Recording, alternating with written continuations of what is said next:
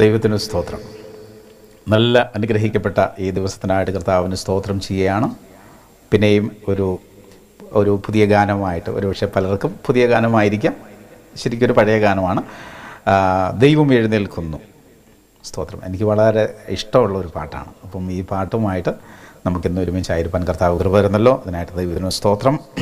ഇത് യഹോവ ഉണ്ടാക്കിയ ദിവസം, ഇന്ന് നാം സന്തോഷിച്ച് ആനന്ദിക്കുക. ആമേൻ. സ്തോത്രം.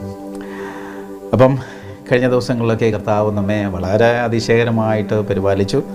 കർത്താവിൻ്റെ ദയ ഓർത്ത് നമുക്ക് ദൈവത്തിന് സ്തോത്രം ചെയ്യാം. ഇന്ന് വീണ്ടും നമുക്കൊരല്പസമയം ദൈവസന്നിധിയിലായിരിക്കാം. ഈ പാട്ട് അറിയുന്നവർക്ക് ഇതിനോട് കൂടെ ചേർന്ന് തന്നെ നമുക്ക് ഒരുമിച്ച് പാടാം. അറിയാത്തവർക്ക് ഈ പാട്ട് നമുക്ക് പഠിക്കാം. ഞാനിത് ഈ പാട്ട് പഠിപ്പിക്കുക എന്നുള്ളതാണ് ഇതിൻ്റെ പ്രധാനപ്പെട്ട ഉദ്ദേശം. അപ്പം അതോടൊപ്പം തന്നെ അതിനകത്തുള്ള ചെറിയ സന്ദേശങ്ങൾ, കൊച്ചു കൊച്ചു സന്ദേശങ്ങൾ ഒരല്പം ആയിട്ട് സൂചിപ്പിച്ച് നമുക്ക് സാധാരണ ചെയ്യുന്നത് പോലെ തന്നെ മുമ്പോട്ട് പോകാം. കുറച്ചുകൂടെ വേഗത്തിൽ നിന്ന് മുമ്പോട്ട് പോകാൻ ആഗ്രഹിക്കാം. സ്തോത്രം. നമുക്കൊന്ന് പ്രാർത്ഥിക്കാം. പ്രാർത്ഥിച്ചിട്ട് ഇന്നത്തെ ഈ ശുശ്രൂഷയിലോട്ട് പ്രവേശിക്കാം, പാട്ട് പഠിക്കുന്ന ശുശ്രൂഷയിലോട്ട്. സ്തോത്രം. ഇപ്പം നിങ്ങൾ ആയിരിക്കുന്ന സ്ഥലത്ത് എന്നോട് ചേർന്ന് പ്രാർത്ഥിക്കാൻ കഴിയുമെങ്കിൽ, കണ്ണുകളടച്ച് പ്രാർത്ഥിക്കാൻ കഴിയുന്ന ഒരു സാഹചര്യത്തിലാണെങ്കിൽ നമുക്ക് ഒരുമിച്ച് പ്രാർത്ഥിക്കാം. എങ്ങനെയാണെങ്കിൽ കണ്ണ് തുറന്നായിരുന്നു നിങ്ങൾ ഒരുപക്ഷെ ജോലി ചെയ്തോ മറ്റെന്തെങ്കിലും കാര്യങ്ങൾ ചെയ്തുകൊണ്ടിരിക്കുകയാണെങ്കിൽ ക്യാരി ഓൺ. അപ്പം അതിനോടൊപ്പം ഇതിൽ തന്നെ ഒന്ന് ചേരാൻ പറ്റുമെങ്കിൽ ചേരുക. നമുക്ക് പ്രാർത്ഥിക്കാം. കർത്താവേ, നല്ല ദൈവമേ, ഞങ്ങളങ്ങേക്ക് സ്തോത്രം ചെയ്യുകയാണ്. ഞങ്ങളുടെ ജീവിതത്തിൽ തരുന്ന എല്ലാ ഭാഗ്യ പദവികൾക്കായിട്ടും സ്തോത്രം. കർത്താവിനെ പാടി സ്തുതിക്കുവാനും ആരാധിക്കുവാനും അവിടുത്തെ സ്നേഹത്തെ പിന്നെയും പിന്നെയും ഞങ്ങൾക്ക് ഓർക്കുവാനും അവിടുത്തെ കരുതലിനെ കുറിച്ച് ഞങ്ങൾക്ക് പിന്നെയും ഓർക്കുവാനും മനസ്സിലാക്കുവാനും ഒക്കെ ദൈവം തരുന്ന നല്ല അവസരങ്ങൾക്കായിട്ട് ഞങ്ങൾ അങ്ങേക്ക് സ്തോത്രം ചെയ്യുകയാണ്. ഇന്നത്തെ ഈ എപ്പിസോഡിന് കർത്താവ് അനുഗ്രഹിക്കണം. ഇതിനകത്ത് ഞങ്ങൾ പഠിക്കുന്ന പാട്ട് കർത്താവെ ഞങ്ങൾ അനുഗ്രഹമായി തീരട്ടെ, ഞങ്ങൾക്ക് എല്ലാവർക്കും അനുഗ്രഹമായി തീരട്ടെ. ഞങ്ങളുടെ വ്യക്തി ജീവിതങ്ങൾക്കും കുടുംബത്തിനും കർത്താവെ ഞങ്ങളുമായി ബന്ധപ്പെട്ട എല്ലാവർക്കും ഇതൊരു അനുഗ്രഹമായി തീരട്ടെ. നന്ദി കർത്താവെ. അവിടുത്തെ കരങ്ങളിൽ എല്ലാ കാര്യങ്ങളെയും ഏൽപ്പിക്കുകയാണ്. വിവിധയിടങ്ങളിൽ നിന്ന് ഇപ്പോൾ ഇത് വാച്ച് ചെയ്യുന്ന എല്ലാ അങ്ങയുടെ മക്കൾക്കായിട്ടും സ്തോത്രം. ഓരോരുത്തരുടെയും അവസ്ഥകൾ കർത്താവ് നന്നായി അറിയുന്നതിനാൽ ഇന്ന് ഞങ്ങൾക്ക് ആവശ്യമായത് ദൈവം തരണമെന്ന് പ്രാർത്ഥിക്കുകയാണ്. ദൈവകരങ്ങളെല്ലാം ഏൽപ്പിക്കുന്നു. കർത്താവ് ടെക്നിക്കലായിട്ടുള്ള വിഷയങ്ങൾ എല്ലാ കാര്യങ്ങളും ദൈവകരങ്ങളിൽ ഏൽപ്പിക്കുകയാണ്. എല്ലാം നന്നായി കർത്താവെ അവിടുന്ന് ആഗ്രഹിക്കുന്നത് പോലെ തന്നെ ഇത് ഏറ്റവും മനോഹരമായി തീരുവാൻ തക്കവണ്ണം ഇടയാകട്ടെ. യേശു ക്രിസ്തുവിൻ്റെ നാമത്തിൽ തന്നെ. ആമേൻ, ആമേൻ, ആമേൻ, ആമേൻ. സ്തോത്രം, സ്തോത്രം. ഓക്കെ, കർത്താവ് നമ്മെ സഹായിക്കട്ടെ. നമുക്ക് വേഗത്തിൽ മുമ്പോട്ട് പോകാം. പാട്ടിൻ്റെ വരികൾ ഞാൻ സാധാരണ ചെയ്യുന്നത് പോലെ തന്നെ ഇവിടെ നമുക്ക് കാണാം, നോക്കി പാടാം. ഈ പാട്ട് ശരിക്ക് ഇതിൻ്റെ ഒറിജിനൽ പിച്ച് എന്ന് പറയുന്നത് ഇറ്റ്സ് ഇൻ ജിയിലാണ്. അതിൻ്റെ ടെമ്പോ 6/8 ആക്ച്വലി പാട്ട്. 4/4 120, അല്ലെങ്കിൽ അത് 6/8 180. അപ്പം ഈ പാട്ട് അതിൻ്റെ ഒറിജിനൽ കീയിലല്ല ആക്ച്വലി ഞാനിപ്പോൾ പാടാം. നമ്മൾ നേരത്തെ പാടിയത് ഒറിജിനലിനായിരുന്നു, കെസ്റ്റർ ആണ് അത് പാടിയിരിക്കുന്നത്. അപ്പം ഇത് നമുക്കിനി ഒരുമിച്ച് ഈ പാട്ടിൻ്റെ അവസാനം സാധാരണ ചെയ്യുന്നത് പോലെ തന്നെ നമ്മൾ വൈൻഡപ്പ് ചെയ്യുന്ന സമയത്ത് നമുക്ക് ഈ പാട്ട് മുഴുവനായിട്ട് ഒരു പ്രാവശ്യം കെസ്റ്ററിനോട് കൂടെ തന്നെ റെക്കോർഡ് ചെയ്തിരിക്കുന്ന അതിനോടുകൂടെ തന്നെ MP3 തന്നെ ചേർത്ത് നമുക്ക് പാടാം. അപ്പം ഇപ്പം ഞാൻ ഈ പാട്ട് പഠിപ്പിക്കാനായിട്ട് പോകുന്നത് F-ലാണ്. ഒരല്പം ഒന്ന് താഴ്ത്തിടാം, എനിക്കും കുറച്ചുകൂടെ പാടാനായിട്ട് കംഫർട്ടബിൾ, പഠിപ്പിക്കുന്ന സമയത്ത് പാടാൻ കംഫർട്ടബിൾ അതാണ്. സോ നമുക്കും നിങ്ങളൊക്കെ പല സ്ഥലങ്ങളൊക്കെ ഇരുന്നൊക്കെ ആയിരിക്കുമല്ലോ ഇപ്പോൾ ഈ സമയത്ത് ചെയ്യുന്നത്. അപ്പോൾ അതുകൊണ്ട് എല്ലാവർക്കും പാടാൻ കംഫർട്ടബിൾ ആയിട്ടുള്ള ഒരു പിച്ചിലേക്ക് നമുക്ക് വരാം. ടെമ്പോ ഞാൻ ഒരല്പം കുറയ്ക്കുകയാണ്. So it will be in 115, 115. എന്നിട്ട് നമുക്ക് ഒരുമിച്ചൊന്ന് ചേർന്ന് ഇതിൻ്റെ വരികൾ പാടാം. ഓരോ വരികളായിട്ട് നമുക്ക് നോക്കാം. സ്തോത്രം, സ്തോത്രം. ഓക്കെ, ഈ പാട്ടിൻ്റെ ആദ്യ വരികൾ ഇതിനകത്ത് ഒത്തിരി ദൈവവചനവുമായിട്ട് കണക്റ്റഡ് ആയിട്ടുള്ള പല റെഫറൻസുകളുണ്ട്. അപ്പോൾ അതിൽ ചിലതൊക്കെ ഒന്ന് പറയാം. അപ്പം അത് പറയുന്ന സമയത്ത് നിങ്ങളുടെ കൈവശം ബൈബിൾ ഉണ്ടെങ്കിൽ ബൈബിളോട് അടുത്ത് വെച്ചിരുന്നാൽ വളരെ നല്ലതാണ്. ഞാൻ എപ്പോഴും പറയുന്നത് ബൈബിൾ ടെക്സ്റ്റ് ബുക്ക് തന്നെ എല്ലാവരും ഉപയോഗിക്കണം. ഡിജിറ്റലായിട്ടുള്ള ഫോർമാറ്റിൽ നമ്മളത് ഉപയോഗിക്കുന്നത് വല്ലപ്പോഴും അത്യാവശ്യത്തിന് ഉപയോഗിക്കുന്നതിന് കുഴപ്പമില്ല, മൊബൈൽ ഫോണിലൊക്കെ ഉപയോഗിക്കുന്നതിന് കുഴപ്പമൊന്നുമില്ല. ബട്ട് നമുക്ക് വചനം പഠിക്കുവാനൊക്കെ ആയിട്ടാണെങ്കിൽ അത് വചനം അത് ഒരു ഹാർഡ് കോപ്പി എപ്പോഴും കയ്യിലുള്ളത് നല്ലതായിരിക്കും. അപ്പോൾ ഇതിനകത്തുള്ള ആദ്യത്തെ വരികൾ തന്നെ തുടങ്ങുന്നത് സങ്കീർത്തനം 68 നിന്നാണ്. 68-ാം സങ്കീർത്തനത്തിൽ നിന്ന് തുടങ്ങുകയാണ്. അപ്പോൾ ആ വചനം കൂടെ എപ്പോഴും കയ്യിൽ അടുത്ത് വെക്കുകയാണെങ്കിൽ നിങ്ങൾക്ക് വളരെ നല്ലതായിരിക്കും. ഈ റെഫറൻസുകളൊക്കെ നമുക്ക് നോക്കി മനസ്സിലാക്കാനും ഒക്കെ സഹായിക്കും. 68-ാം സങ്കീർത്തനത്തിൻ്റെ ഒന്നാം വാക്യം, 1-2 വാക്യങ്ങൾ ഞാനൊന്ന് വായിച്ചിട്ട് നമുക്ക് പാട്ടിലോട്ട് പോവാം. ദൈവം എഴുന്നേൽക്കുന്നു, അവൻ്റെ ശത്രുക്കൾ ചിതറിപ്പോകുന്നു, അവനെ പകയ്ക്കുന്നവരും അവൻ്റെ മുമ്പിൽ നിന്ന് ഓടിപ്പോകുന്നു. ദൈവം എഴുന്നേൽക്കുന്നു, ആ വരിയാണ്, ആ വാക്ക് അങ്ങനെ തന്നെയാണ് നമ്മൾ ഈ പാട്ടിലും വച്ചിരിക്കുന്നത് കേട്ടോ. ദൈവം എഴുന്നേൽക്കുന്നു. രണ്ടാമത്തെ വാക്യം ഇങ്ങനെ, പുക പതറിപ്പോകുന്നത് പോലെ നീ അവരെ പതറിക്കുന്നു, തീയിങ്കൽ മെഴുക ഉരുകുന്നത് പോലെ ദുഷ്ടന്മാർ ദൈവസന്നിധിയിൽ നശിക്കുന്നു. അപ്പോൾ ദൈവം എഴുന്നേൽക്കുന്ന ചില സന്ദർഭങ്ങളുണ്ട്. എൻ്റെ മക്കൾക്കായിട്ട് എഴുന്നേൽക്കുന്ന ഗൗരവമേറിയ ഒരു സമയമാണ് കേട്ടോ. സ്തോത്രം. അപ്പോൾ അത് മക്കൾക്ക് വലിയ സന്തോഷമുള്ള കാര്യമാണ്, ശത്രുക്കൾക്ക് ഇച്ചിരി പ്രയാസമുള്ളൊരു കാര്യമാണ്. ആമേൻ. അപ്പോൾ ദൈവത്തിൻ്റെ തന്നെ മക്കളോടുള്ള കരുതലിനെ കാണിക്കുന്ന ഒരു പ്രധാനപ്പെട്ട കാര്യം, ഒരു സന്ദർഭമാണ്, ഒരു സാഹചര്യമാണത്. ഈ പാട്ടിൻ്റെ മുഴുവൻ അങ്ങോട്ടുള്ള താഴോട്ടുള്ള കാര്യങ്ങളെല്ലാം കൂടെ നമ്മൾ വായിച്ച് വരുമ്പോൾ നമുക്ക് മനസ്സിലാകും. അങ്ങോട്ട് വരുമ്പം ഇതെല്ലാം ഒരു യുദ്ധത്തെ കാണിക്കുന്നതാണ്, ഒരു ബാറ്റിൽ, എന്താ പറയുന്നത്, ഒരു പോരാട്ടം, ഒരു യുദ്ധം. ഇപ്പോൾ നമ്മുടെ ജീവിതം തന്നെ ഒരു വാസ്തവത്തിൽ ഒരു യുദ്ധക്കളത്തിലാണ് നമ്മൾ. അപ്പോൾ അതിനകത്ത് നമുക്ക് ഫൈറ്റ് ചെയ്യാനുണ്ട്, നമുക്കെതിരെ ശത്രുക്കളുണ്ട്. ആരാണ് ശത്രുക്കൾ എന്നൊക്കെ നമുക്ക് കാണാം ഇതിനകത്ത്, വചനത്തിൽ അതെല്ലാം പറയുന്നുണ്ട്. മനുഷ്യരാരുമല്ല. അപ്പോൾ അവിടെ എങ്ങനെയായിരിക്കണം, നമ്മൾ എങ്ങനെ പ്രിപ്പയർഡ് ആയിരിക്കണം. അപ്പോൾ ആ പ്രിപ്പറേഷനിൽ ശ്രദ്ധിക്കേണ്ട കാര്യങ്ങൾ എന്തൊക്കെയാണ്. എന്നാൽ ദൈവം ചില സന്ദർഭങ്ങളിൽ നമുക്ക് വേണ്ടിയിട്ട് ദൈവം തന്നെ മുന്നിൽ നിന്ന് ഫൈറ്റ് ചെയ്യുന്ന ചില സാഹചര്യങ്ങൾ വരും. അപ്പോൾ അത് പറഞ്ഞുകൊണ്ടാണ് നമ്മൾ തുടങ്ങുന്നത്. അപ്പം അത് നമുക്ക് ഈ യുദ്ധത്തിൽ നമുക്ക് ജയമുണ്ട് എന്നുള്ളതാണ് അതിൻ്റെ എന്താ പറയുന്നത്, ചുരുക്കി പറഞ്ഞാൽ ഒറ്റ വാക്കിൽ പറഞ്ഞാലാണ് നമുക്ക് ജയമുണ്ട്, നമ്മൾ ജയിക്കും. സ്തോത്രം. അതിന് സംശയമൊന്നുമില്ല. പിന്നെ അതിനകത്ത് ജയിക്കാതിരിക്കാൻ ഉള്ള സാധ്യതകൾ ചിലതുണ്ട് അതിനകത്ത്. അത് നമ്മളൊന്ന് ശ്രദ്ധിച്ചാൽ മാത്രം മതി. അത്ര ചെറിയ കുറച്ച് കാര്യങ്ങളൊക്കെ ഉള്ളൂ കേട്ടോ. അതൊക്കെ ഒന്ന് കെയർഫുള്ളായിരുന്നാൽ യുദ്ധത്തിൽ നമ്മൾ ജയിക്കും. അപ്പോൾ ഈ യുദ്ധം എന്ന് പറയുന്നത് ശരീരം കൊണ്ടുള്ളൊരു യുദ്ധമല്ല, നമ്മൾ സാധാരണ കാണുന്ന പോലെയുള്ള ഇന്നത്തെ യുദ്ധായുധങ്ങൾ വെച്ചിട്ടുള്ള, ഇതൊരു സ്പിരിച്വൽ റിലത്തിലുള്ള, ആത്മീക മണ്ഡലത്തിലുള്ള ഒരു യുദ്ധത്തെക്കുറിച്ചാണ് പറയുന്നത്. അപ്പോൾ അത് എഫെസ്യർക്ക് എഴുതിയ ലേഖനത്തിലേക്ക് നമ്മൾ വരുമ്പോൾ അവിടെയൊക്കെ കാണുന്നുണ്ട് നമുക്ക് പോരാട്ടമുള്ളത്, അതായത് യുദ്ധമുള്ളത് ജഡരക്തങ്ങളോട്, ഇതുപോലത്തെ ശരീരം ഈ മാംസരക്തങ്ങളോടൊന്നുമല്ല, പിന്നെ ആരോടാണ് എന്നൊക്കെ അവിടെ പറയുന്നുണ്ട്. അപ്പോൾ ഇതെല്ലാം ഒരു ആത്മീക മണ്ഡലത്തിൽ നടക്കുന്ന കാര്യങ്ങളാണ്. അപ്പോൾ ഇതെല്ലാവർക്കും മനസ്സിലാകുന്ന വളരെ സിമ്പിളായിട്ടുള്ള കാര്യമാണ്. അപ്പോൾ നമുക്ക് എല്ലാവർക്കും ചേർന്ന് ആ വരികളിലോട്ടൊന്ന് പോകാം. അപ്പോൾ ദൈവം എഴുന്നേൽക്കുന്നു, സ്തോത്രം. ദൈവം എഴുന്നേൽക്കും. ചില സന്ദർഭങ്ങളിൽ മക്കൾക്ക് വേണ്ടി ദൈവം അങ്ങോട്ട് എഴുന്നേൽക്കും, സ്തോത്രം. ഇത്ര സന്തോഷമല്ലേ, സ്തോത്രം. ഞാൻ എഴുതിയിട്ടുള്ള വേറൊരു പാട്ടിനകത്തൊരു വരി ഇങ്ങനെ എഴുതിയിട്ടുണ്ട്: നിന്നെ തൊടുന്നവരോ നിന്നെയല്ല, ദൈവത്തിൻ കൺമണിയെ തന്നെ തൊടുന്നു. സർവശക്തൻ എഴുന്നേൽക്കുന്നു നിനക്കായി, പുക പോലെ ചിതറുന്നു വൈരികളും, സ്തോത്രം. അപ്പം ദൈവം നമുക്ക് വേണ്ടി, തൻ്റെ മക്കൾക്ക് വേണ്ടി എഴുന്നേൽക്കുന്ന ചില സന്ദർഭങ്ങൾ, അതൊക്കെ ഒന്ന് ഭാവനയിലൊന്ന് കണ്ടുകൊണ്ട് ഈ പാട്ട് പഠിക്കണം, പാടണം. അപ്പോൾ നമുക്ക് ആദ്യത്തെ വരികളിലോട്ട് പോകാം. ദൈവം എഴുന്നേൽക്കുന്നു, മക്കൾക്കായി ഇറങ്ങിയിടുന്നു, പലവിധമാം പ്രതികൂലങ്ങൾ പല വഴിയായി ചിതറിയിടുന്നു. തോൽക്കില്ല നമ്മൾ, ജയവീരർ നമ്മൾ, ദൈവത്തിൻ മക്കൾ നമ്മൾ. അപ്പോൾ നമുക്കൊന്ന് പാടാം. ഓക്കെ.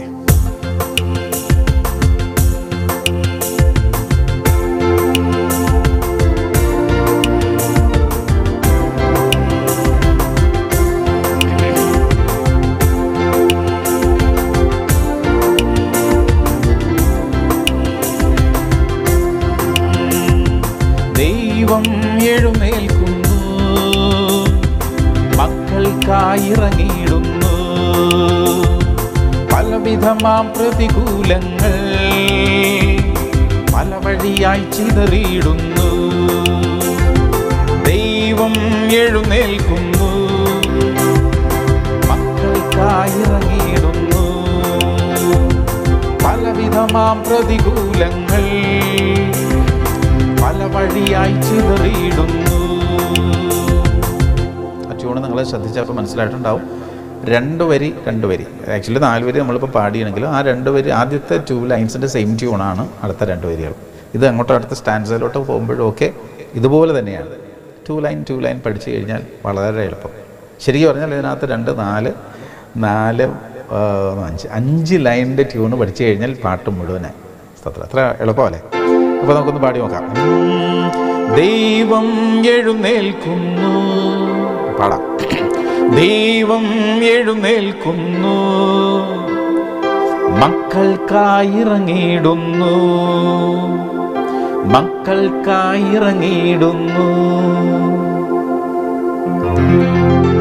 Same tune. അടുത്ത വരികൾ: പലവിധമാം പ്രതികൂലങ്ങൾ പല വഴിയായി ചിതറിയിടുന്നു.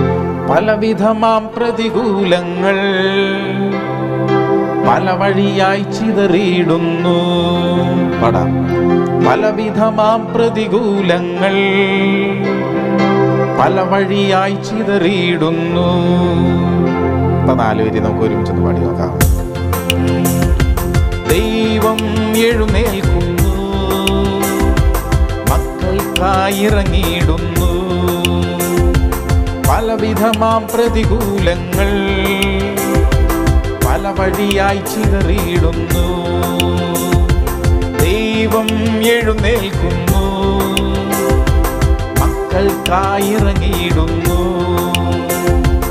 പലവിധമാം പ്രതികൂലങ്ങൾ പല വഴിയായി ചിതറിയിടുന്നു. ഇനി ഇത് ആക്ച്വലി ഇത് കോറസാണ്. സ്റ്റാൻസിലേക്ക് നമ്മൾ വരുന്നതേ ഉള്ളൂ. കോറസിൻ്റെ 2ാമത്തെ ഭാഗമാണ് അടുത്ത് വന്നത്. തോൽക്കില്ല നമ്മൾ, ജയവീരർ നമ്മൾ, ദൈവത്തിൻ മക്കൾ നമ്മൾ, സ്തോത്രം. ഇത് വിശ്വാസത്തിൻ്റെ വാക്കുകളാണ്.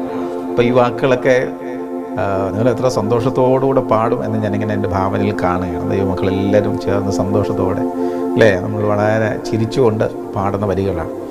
ഇപ്പം ചിലപ്പോൾ എങ്ങനെയൊന്നും പാടാനൊന്നും പറ്റിയ ഒരു സാഹചര്യത്തിലൊന്നും ആയിരിക്കത്തില്ല കേട്ടോ. പക്ഷെ ആ സാഹചര്യത്തിൽ ഇരുന്നു കൊണ്ട് തന്നെ വിശ്വാസത്തോടെ പാടും. തോൽക്കില്ല, നമ്മൾ തോൽക്കില്ല, തോൽക്കില്ല നമ്മൾ, ജയവീരർ നമ്മൾ, ദൈവത്തിൻ മക്കൾ നമ്മൾ.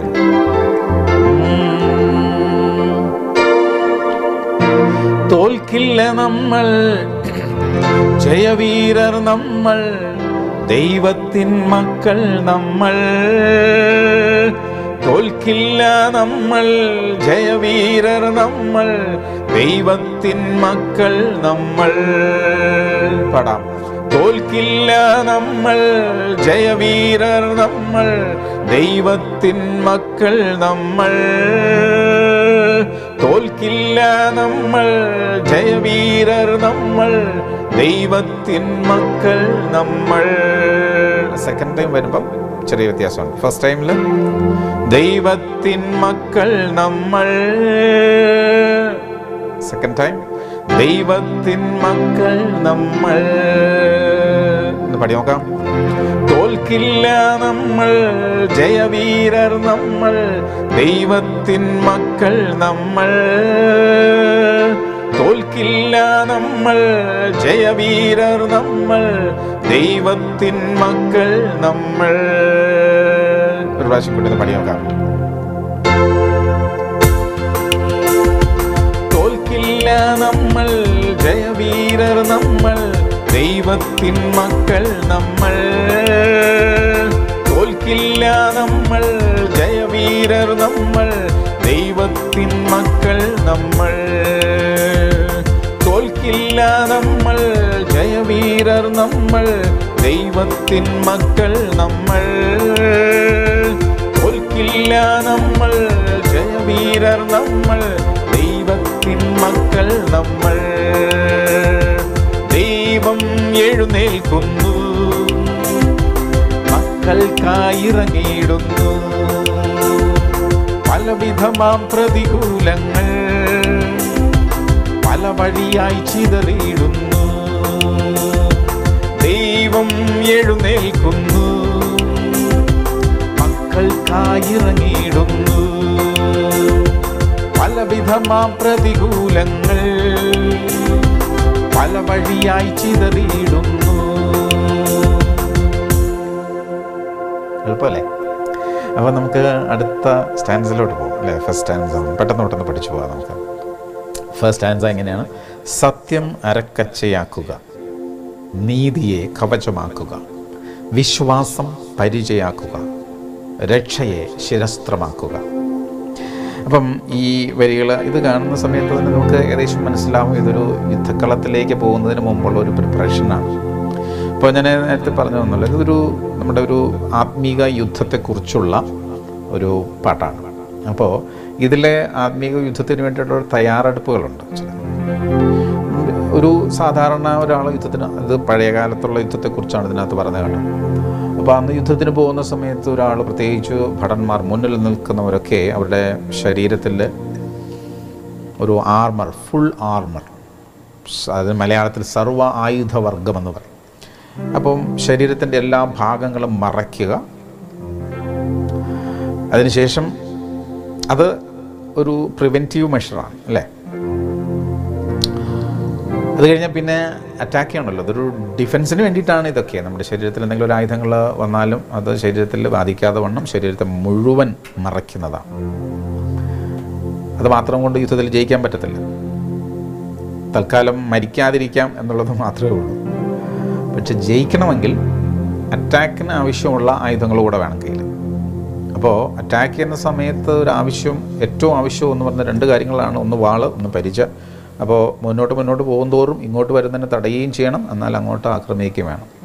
അപ്പോൾ ഇതെല്ലാം കൂടെ ചേർത്തിട്ടുള്ള ശരീരം മുഴുവൻ തലമറച്ചിരിക്കുന്ന നല്ലൊരു ഹെൽമെറ്റ്, ഇതെല്ലാം ഇരുമ്പ് കൊണ്ടൊക്കെ ഉള്ള സാധനങ്ങളാണ് ശരീരം മുഴുവൻ മറയ്ക്കുന്നത്. അപ്പോൾ വാളുകൊണ്ട് വെട്ടിയാലും ഒന്നും കുന്തം കൊണ്ട് കുത്തിയാലും ശരീരത്തിന് ഏൽക്കാത്ത തരത്തിലുള്ള ഒരു സർവ്വ ആയുധവർഗം, അതാണ് മനുഷ്യൻ അന്ന് ഒരു യുദ്ധത്തിൽ പോകുന്ന ഒരാളിന് ആവശ്യമായിരിക്കുന്നത്. അപ്പോൾ ഇത് ഫിസിക്കലായിട്ടുള്ള കാര്യമാണ്. അപ്പോൾ അതിനെ അങ്ങനെ തന്നെ എടുത്തിട്ട് ആത്മീക യുദ്ധത്തിൽ ആവശ്യമായിരിക്കുന്ന എന്താണ് വാസ്തവത്തിൽ, ഇപ്പോൾ അരക്കച്ച, ബെൽറ്റിന് പകരം എന്താണ് വേണ്ടത്, കവചം അതിന് വേണ്ടിയിട്ട് എന്താണ് വേണ്ടത്, പരിചയ്ക്ക് വേണ്ടിയിട്ട് എന്താണ് വേണ്ടത്, അപ്പോൾ ശിരസ്ത്രം ഇതിനു വേണ്ടി, ഹെൽമെറ്റ് ഇതിനൊക്കെ വേണ്ടിയിട്ട് എന്താണ്. അപ്പോൾ അതിൻ്റെ എല്ലാം ആത്മീക വശത്തുകൂടെ പൗലോസ് അപ്പോസ്തലൻ പഠിപ്പിക്കുന്നുണ്ട്. അത് എഫെസ്യർക്ക് എഴുതിയ ലേഖനം 6-ാം അധ്യായത്തിൽ നമ്മൾ വായിക്കുന്നതാണ്. അപ്പം അതിനെ ബേസ് ചെയ്തിട്ടാണ് ഈ വരികൾ എഴുതിയിരിക്കുന്ന ആദ്യത്തെ 2 സ്റ്റാൻസുകൾ എഴുതിയിരിക്കുന്ന കാര്യങ്ങളെല്ലാം അതിനെ അടിസ്ഥാനപ്പെടുത്തിയിട്ടുള്ളതാണ്. അപ്പോൾ ഞാൻ പറഞ്ഞല്ലോ, ഇതൊരു ആത്മീയ യുദ്ധം, നമ്മളൊരു യുദ്ധക്കളത്തിൽ നിൽക്കുകയാണ്. ഇതിന് ഞാൻ പറഞ്ഞു ആത്മീയ യുദ്ധം. ആത്മീയ യുദ്ധക്കളത്തിൽ നിൽക്കുമ്പോൾ നമുക്ക് ആവശ്യമുള്ള എന്താണ്? അപ്പം നമ്മുടെ ആത്മാവിനെയാണ് പ്രൊട്ടക്റ്റ് ചെയ്യേണ്ടിയിരിക്കുന്നത്, അല്ലേ? നമ്മുടെ ശരീരത്തെ പ്രൊട്ടക്റ്റ് ചെയ്യും, അതിനകത്തൊരു പ്രൊട്ടക്ഷനുണ്ട്. ബട്ട് ആത്മീക ജീവിതത്തെ പ്രൊട്ടക്റ്റ് ചെയ്യണം. അപ്പോൾ ആത്മീക ജീവിതത്തെ പ്രൊട്ടക്റ്റ് ചെയ്യുക മാത്രമല്ല, നമുക്ക് എതിരാളിയുണ്ട്. നമ്മുടെ എതിരാളി ഒരാളേ ഉള്ളൂ, പിശാചാണ്. അവനും അവൻ്റെ കൂട്ടരും. അപ്പോൾ ഈ പിശാചിനോടുള്ളൊരു പോരാട്ടമുണ്ട് ജീവിതത്തിൽ. നമ്മൾ എത്ര ഇല്ല എന്ന് നമുക്ക് വിശ്വസിക്കാൻ ശ്രമിച്ചാലും അത് തെറ്റാണ്. അങ്ങനെ വിശ്വസിപ്പിക്കാനായിട്ട് ശ്രമിക്കരുത്. ഒരു ആത്മീയ യുദ്ധമുണ്ട്.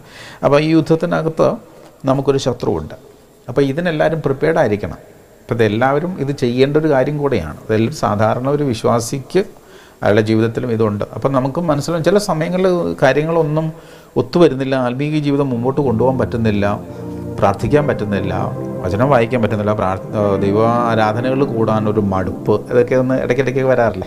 അപ്പോൾ ഇതൊക്കെ ഒന്ന് ശ്രദ്ധിച്ചോളണം. അപ്പോൾ ആ സമയങ്ങളൊക്കെ നമ്മൾ മനസ്സിലാക്കേണ്ടത് നമ്മുടെ ആത്മീയ ജീവിതത്തിൽ ഒരു ആക്രമണം ഇങ്ങോട്ട് നടന്നുകൊണ്ടിരിക്കുകയാണെന്നുള്ളതാണ്. അതെപ്പോഴും ഉണ്ട്.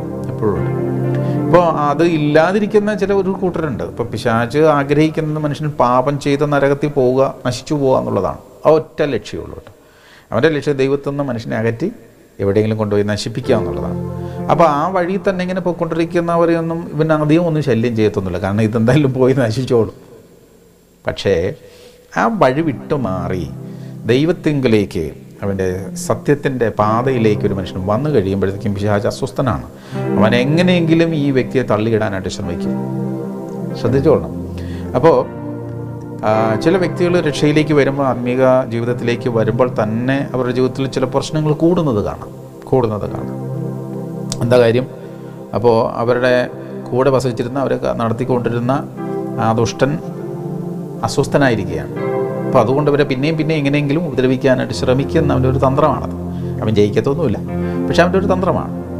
അപ്പോൾ അതുകൊണ്ട് തന്നെ ഇവർക്ക് എന്തെങ്കിലുമൊക്കെ കുറേയൊക്കെ അസ്വസ്ഥതകൾ ഉണ്ടാകാനൊക്കെ സാധ്യതകളുണ്ട്. എന്നാൽ ദൈവം അവിടെ എല്ലാം ദൈവത്തിൻ്റെ മക്കൾക്ക് വേണ്ടി ചിലപ്പോൾ നമ്മൾ ബലഹീനരാകുന്ന ചില സന്ദർഭങ്ങളിൽ, സ്തോത്രം, ദൈവം എഴുന്നേറ്റ് തൻ്റെ മക്കൾക്ക് വേണ്ടി യുദ്ധം ചെയ്യുന്ന ഒരു സന്ദർഭമുണ്ട്. സ്തോത്രം. ഹല്ലേലൂയ.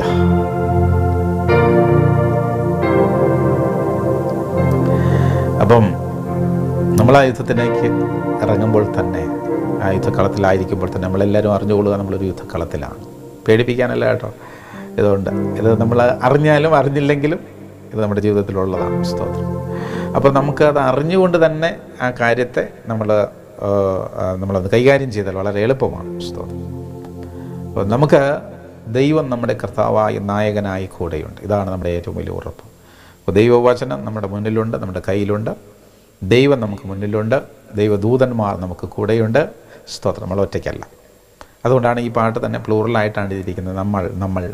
നമ്മൾ. സ്തോത്രം. നമ്മളെല്ലാവരും ഒരുമിച്ചാണ്. ഒരു വ്യക്തി, ഒരു വിശ്വാസി, ഒരു സാധാരണ ആളായാലും, സാധാരണ വിശ്വാസിയായാലും, പുതിയ വിശ്വാസിയോ പഴയ വിശ്വാസിയോ, ഒരു ദൈവദാസനോ ആരായാലും ഒറ്റയ്ക്കല്ല കേട്ടോ. ഇതിനകത്ത് ദൈവമക്കളുടെ എല്ലാം കൂട്ടായിട്ടുള്ളത്. നമ്മളൊരു യുദ്ധക്കളത്തിൽ നിൽക്കുമ്പോൾ എല്ലാവരും പരസ്പരം സഹായിക്കും. സ്തോത്രം. അപ്പം അതിനകത്ത് നമ്മൾ ഓരോ വ്യക്തിയും വ്യക്തിപരമായി പ്രിപ്പയർ ആകേണ്ട ചില കാര്യങ്ങൾ. അപ്പോൾ അതിലൊന്നാണ് നമ്മളിത് ഇപ്പോൾ പാടാനായിട്ട് പോകുന്നത്. സത്യം അരക്കച്ചയാക്കുക, നീതിയെ കവചമാക്കുക, വിശ്വാസം പരിചയാക്കുക, രക്ഷയെ ശിരസ്ത്രമാക്കുക. ഞാൻ അതിലെ ഓരോ വരികളും ഓരോ വാക്കും വിശദീകരിക്കാനായിട്ട് ഇപ്പോൾ ഉദ്ദേശിക്കുന്നില്ല, ഒത്തിരി സമയമെടുക്കും. ചില കാര്യങ്ങൾ പിന്നെ അങ്ങോട്ട് താഴോട്ട് പോകുന്ന സമയത്ത് മാത്രം 1-2 കാര്യങ്ങൾ പറയും. അപ്പോൾ ഈ വരികൾ നമുക്ക് ഇപ്പോൾ പാടാം. സത്യമരക്കച്ചയാക്കുക, നീതിയെ കവചമാക്കുക. പാടിയേ. സത്യമരക്കച്ചയാക്കുക,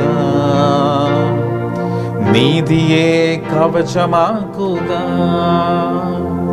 ഈ 2 വരി ഇപ്പം പഠിച്ചു കഴിഞ്ഞാൽ ഈ സെയിം ട്യൂണാണ്. ഇതിന് ബാക്കി അങ്ങോട്ടുള്ള സ്റ്റാൻസുകളിലെ എല്ലാ വരികളും ഇതേ ട്യൂൺ, ഇത്രയേ ഉള്ളൂ. സത്യമരക്കച്ചയാക്കുക, നീതിയെ കവചമാക്കുക, വിശ്വാസം പരിചയാക്കുക, രക്ഷയെ ശിരസ്ത്രമാക്കുക, വിശ്വാസം പരിചയാക്കുക, രക്ഷയെ ശിരസ്ത്രമാക്കുക. അപ്പോൾ ഒന്ന് പാടാം, ചേർന്ന് പാടാം. സത്യം അരക്കച്ചയാക്കുക, നീതിയെ കവചമാക്കുക, വിശ്വാസം പരിചയാക്കുക, രക്ഷയെ ശിരസ്ത്രമാക്കുക. സത്യം അരക്കച്ചയാക്കുക, നീതിയെ കവചമാക്കുക, വിശ്വാസം പരിചയാക്കുക, രക്ഷയെ ശിരസ്ത്രമാക്കുക. അപ്പോൾ ഇത് കഴിഞ്ഞിട്ട് പിന്നെയും നമ്മൾ വീണ്ടും കോറസിലേക്കായിരിക്കും പോകുന്നത്. തോൽക്കില്ല നമ്മൾ, ജയവീരർ നമ്മൾ, ദൈവത്തിൻ മക്കൾ നമ്മൾ. നമുക്ക് അങ്ങനെ ഒന്ന് പാടി നോക്കാം. സത്യം അരക്കച്ചയാക്കുക, അത് കഴിഞ്ഞിട്ട് തോൽക്കില്ല നമ്മൾ. സത്യമരക്കച്ചയാക്കുക, നീതിയെ കവചമാക്കുക, വിശ്വാസം പരിചയാക്കുക, രക്ഷയെ ശിരസ്ത്രമാക്കുക. സത്യമരക്കച്ചയാക്കുക, നീതിയെ കവചമാക്കുക, വിശ്വാസം പരിചയാക്കുക, രക്ഷയെ ശിരസ്ത്രമാക്കുക. തോൽക്കില്ല നമ്മൾ, ജയവീരർ നമ്മൾ, ദൈവത്തിൻ മക്കൾ നമ്മൾ. തോൽക്കില്ല നമ്മൾ, ജയവീരർ നമ്മൾ, ദൈവത്തിൻ മക്കൾ നമ്മൾ.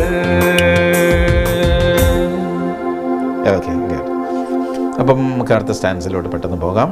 അടുത്ത വരികൾ: വചനം എന്ന വാൾ എടുക്കുക, വിശുദ്ധിയെ ധരിച്ചു കൊള്ളുക, ഭൂമിയിനറ്റത്തോളം സുവിശേഷം ഘോഷിക്കുക. ഞാൻ ആ വാക്യങ്ങളൊന്ന് വായിക്കാനായിട്ട് ആഗ്രഹിക്കുകയാണ്. എൻ്റെ കൈവശം ബൈബിളുണ്ടല്ലോ, ഒന്നെടുത്ത് എല്ലാവരും. എഫെസ്യർക്ക് എഴുതിയ ലേഖനം, എഫെസ്യർ 6-ാം അധ്യായം. എഫെസ്യർ 2-3 വാക്യങ്ങളെ ഒന്ന് പെട്ടെന്നൊന്ന് വായിച്ചിട്ട് നോക്കൂ. എഫെസ്യർ 6-ാം അധ്യായം, അതിൻ്റെ 12 മുതലുള്ള വാക്യങ്ങൾ.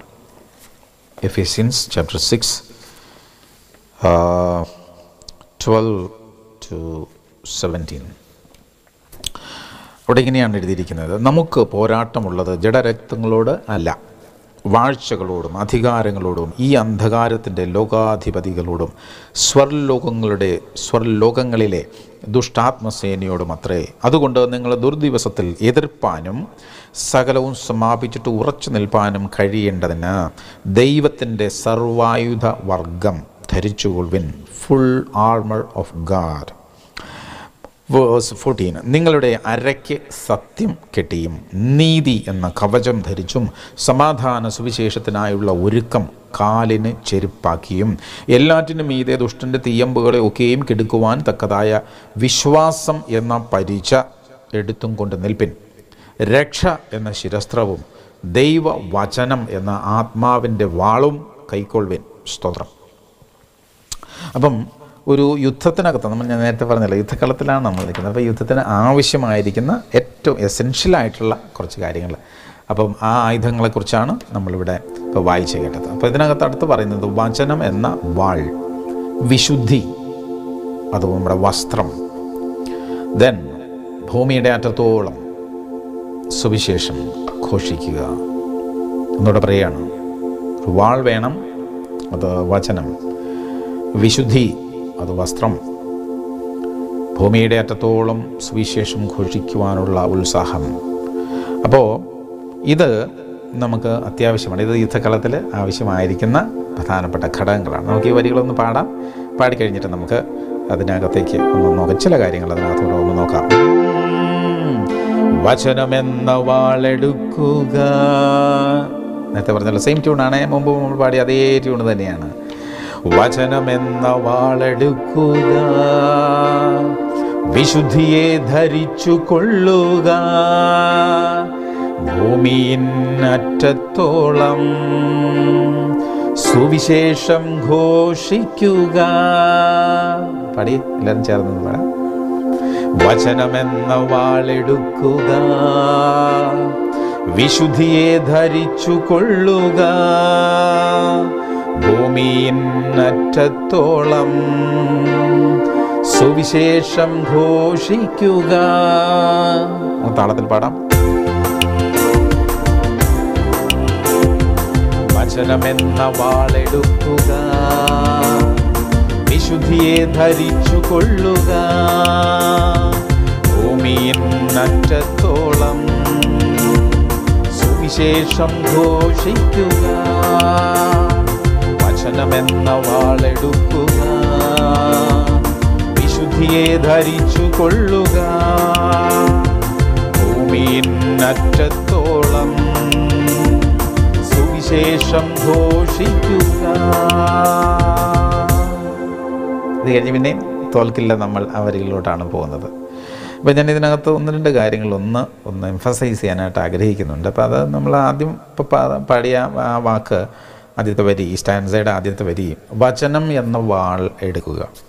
അടുത്ത വരി വിശുദ്ധിയെ ധരിക്കുക. അത് നമ്മൾ ആ വായിച്ച വേദഭാഗത്തിനകത്ത് ഇല്ലാത്തൊരു കാര്യമാണ്.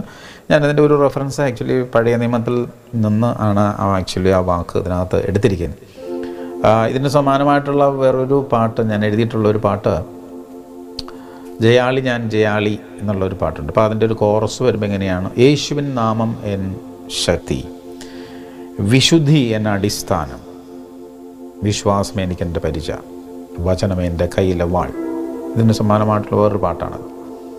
അപ്പോൾ ആ പാട്ടിനകത്തും എഴുതിയിരിക്കുന്ന ഒരു വാക്കുതാണ് വിശുദ്ധി എൻ്റെ അടിസ്ഥാനം. അടിസ്ഥാനം എന്ന് പറഞ്ഞാൽ നമ്മുടെ ക്രിസ്തുവിലുള്ള അടിസ്ഥാനമുണ്ട്. അതിനെക്കുറിച്ചല്ല ഇവിടെ പറയുന്നത്. ഇവിടെ യുദ്ധത്തിലേക്ക് പോകുന്ന സമയത്ത് യുദ്ധത്തിനുള്ള പ്രിപ്പറേഷൻ്റെ ഒരു പ്ലാറ്റ്ഫോം ഉണ്ട്. ആ പ്ലാറ്റ്ഫോമിൽ വളരെ പ്രധാനപ്പെട്ട ഒരു ഘടകമാണ് ഈ വിശുദ്ധി എന്ന് പറയുന്നത്. ആ വിശുദ്ധിയുടെ മേളിൽ നിന്നുകൊണ്ടാണ് ഈ യുദ്ധം ചെയ്യാൻ പറ്റത്തുള്ളൂ, ഇല്ലെങ്കിൽ പരിപാടി നടക്കത്തില്ല.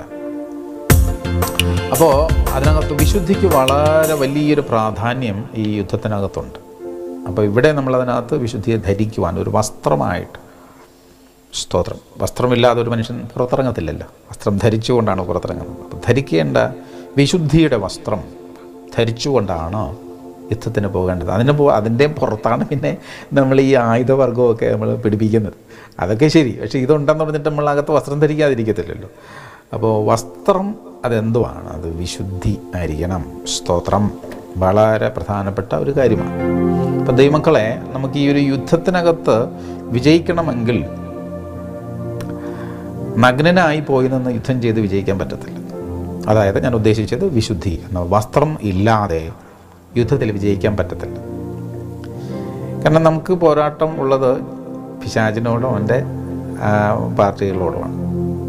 അവർ നമ്മളെ ജയിക്കത്തില്ല, പക്ഷെ നമ്മൾ ജയിക്കാനുള്ള അവസരം ഉണ്ടാക്കി കൊടുത്തു കഴിഞ്ഞാൽ അവർ ജയിക്കും. അത് അവൻ്റെ മിടുക്കൊന്നുമല്ല, നമ്മുടെ മിസ്റ്റേക്കാണ്. നമ്മുടെ മിസ്റ്റേക്കിൽ നിന്നേ പിശാചിനെ ജയിക്കാൻ പറ്റത്തുള്ളൂ. സ്തോത്രം.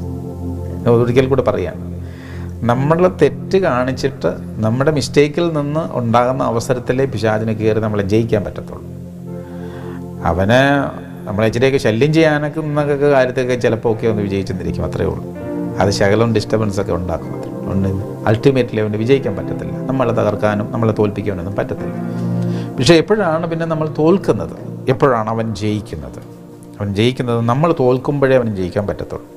അപ്പം നമ്മുടെ വീഴ്ചകളാണ് പിശാചിനെ നമ്മെ പരാജയപ്പെടുത്തുവാനുള്ള മാർഗം. മനസ്സിലാകുന്നുണ്ടെന്ന് വിശ്വസിക്കുക.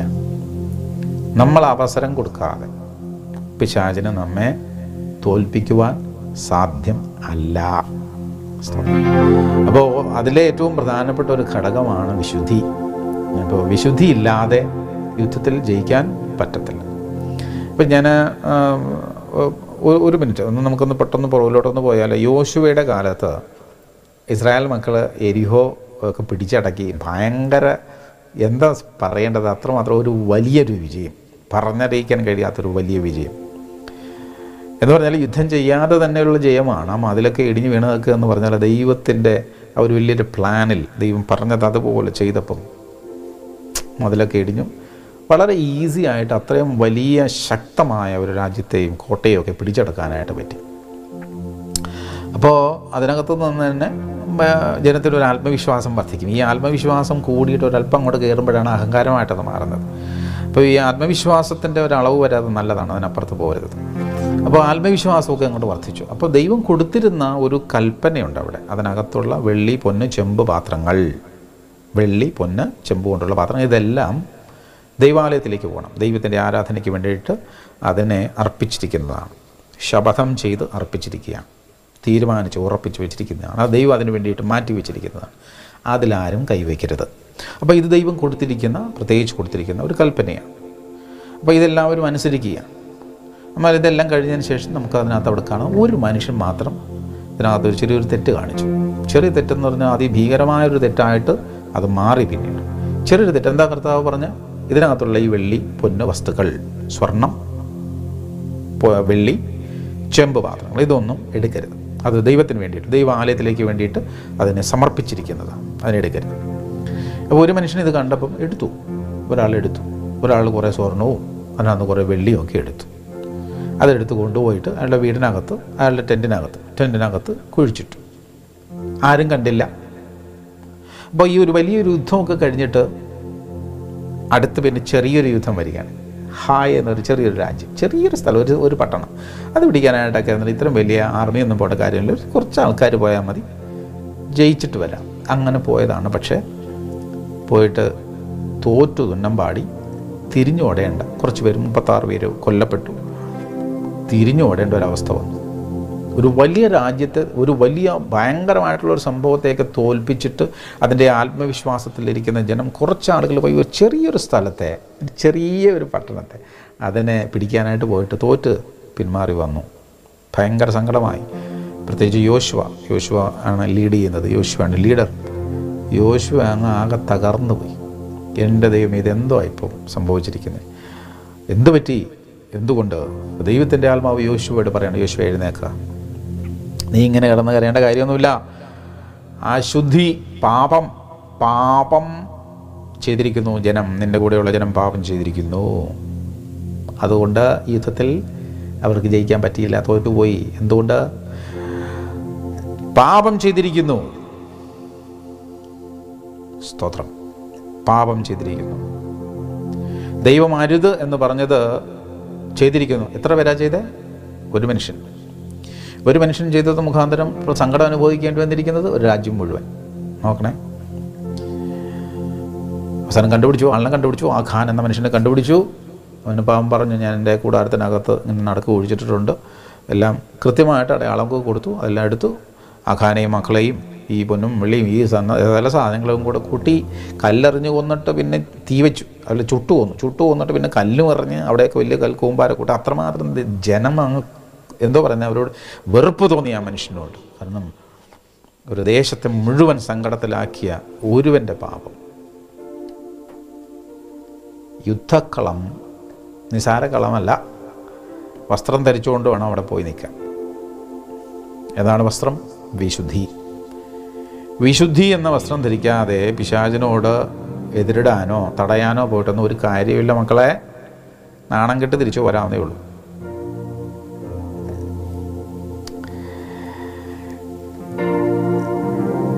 അപ്പോൾ എന്താ ആവശ്യം നമുക്ക്? വിശുദ്ധി, ജീവിതവിശുദ്ധി. ആത്മീക യുദ്ധക്കളത്തിൽ ജീവിതവിശുദ്ധി അത്യാവശ്യമാണ്. വസ്ത്രം ധരിക്കണം, വിശുദ്ധിയെ ധരിക്കണം, എന്നിട്ട് യുദ്ധം ചെയ്യണം. സ്തോത്രം. അപ്പോൾ എന്താ നമുക്ക് ചെയ്യേണ്ടത്? എവിടെയെങ്കിലും വസ്ത്രം എവിടെയെങ്കിലും കീറിക്കിടക്കുകയാണെങ്കിൽ തുന്നലൊക്കെ വിട്ടുപോയിട്ടുള്ളതൊക്കെ ഒന്ന് തയ്ച്ച് വൃത്തിയാക്കി ഉള്ള വസ്ത്രത്തെ നന്നാക്കി നഗ്നത മറച്ചുകൊണ്ട് വേണം പുറത്തിറങ്ങാൻ. എന്തിനാണ് ഇറങ്ങുന്ന? പുറത്ത് യുദ്ധത്തിനാണ് ഇറങ്ങുന്നത്. യുദ്ധത്തിന് ഇറങ്ങുമ്പം ഉള്ള വസ്ത്രത്തെ, ദൈവം തന്നിരിക്കുന്ന ആ വസ്ത്രത്തെ, അതിനെ വിശുദ്ധിയോടെ, അതിൻ്റെ അഴുക്കൊന്നുമില്ലാതെ, അതിനകത്തുകൂടെ നഗ്നത പുറത്ത് കാണുവാനിടയാകാതെ വൃത്തിയായിട്ട് വസ്ത്രം ധരിച്ചു കൊണ്ടിറങ്ങണം. വിശുദ്ധി എന്ന വസ്ത്രത്തെക്കുറിച്ചാണ് പറയുന്നത്. സ്തോത്രം. അപ്പോൾ വിശുദ്ധിയെ ധരിച്ചു കൊള്ളുക. എവിടെയെങ്കിലും കേടുപാടുകൾ സംഭവിച്ചിട്ടുണ്ടെങ്കിൽ എന്ത് ചെയ്യണം? തിരുത്തണം.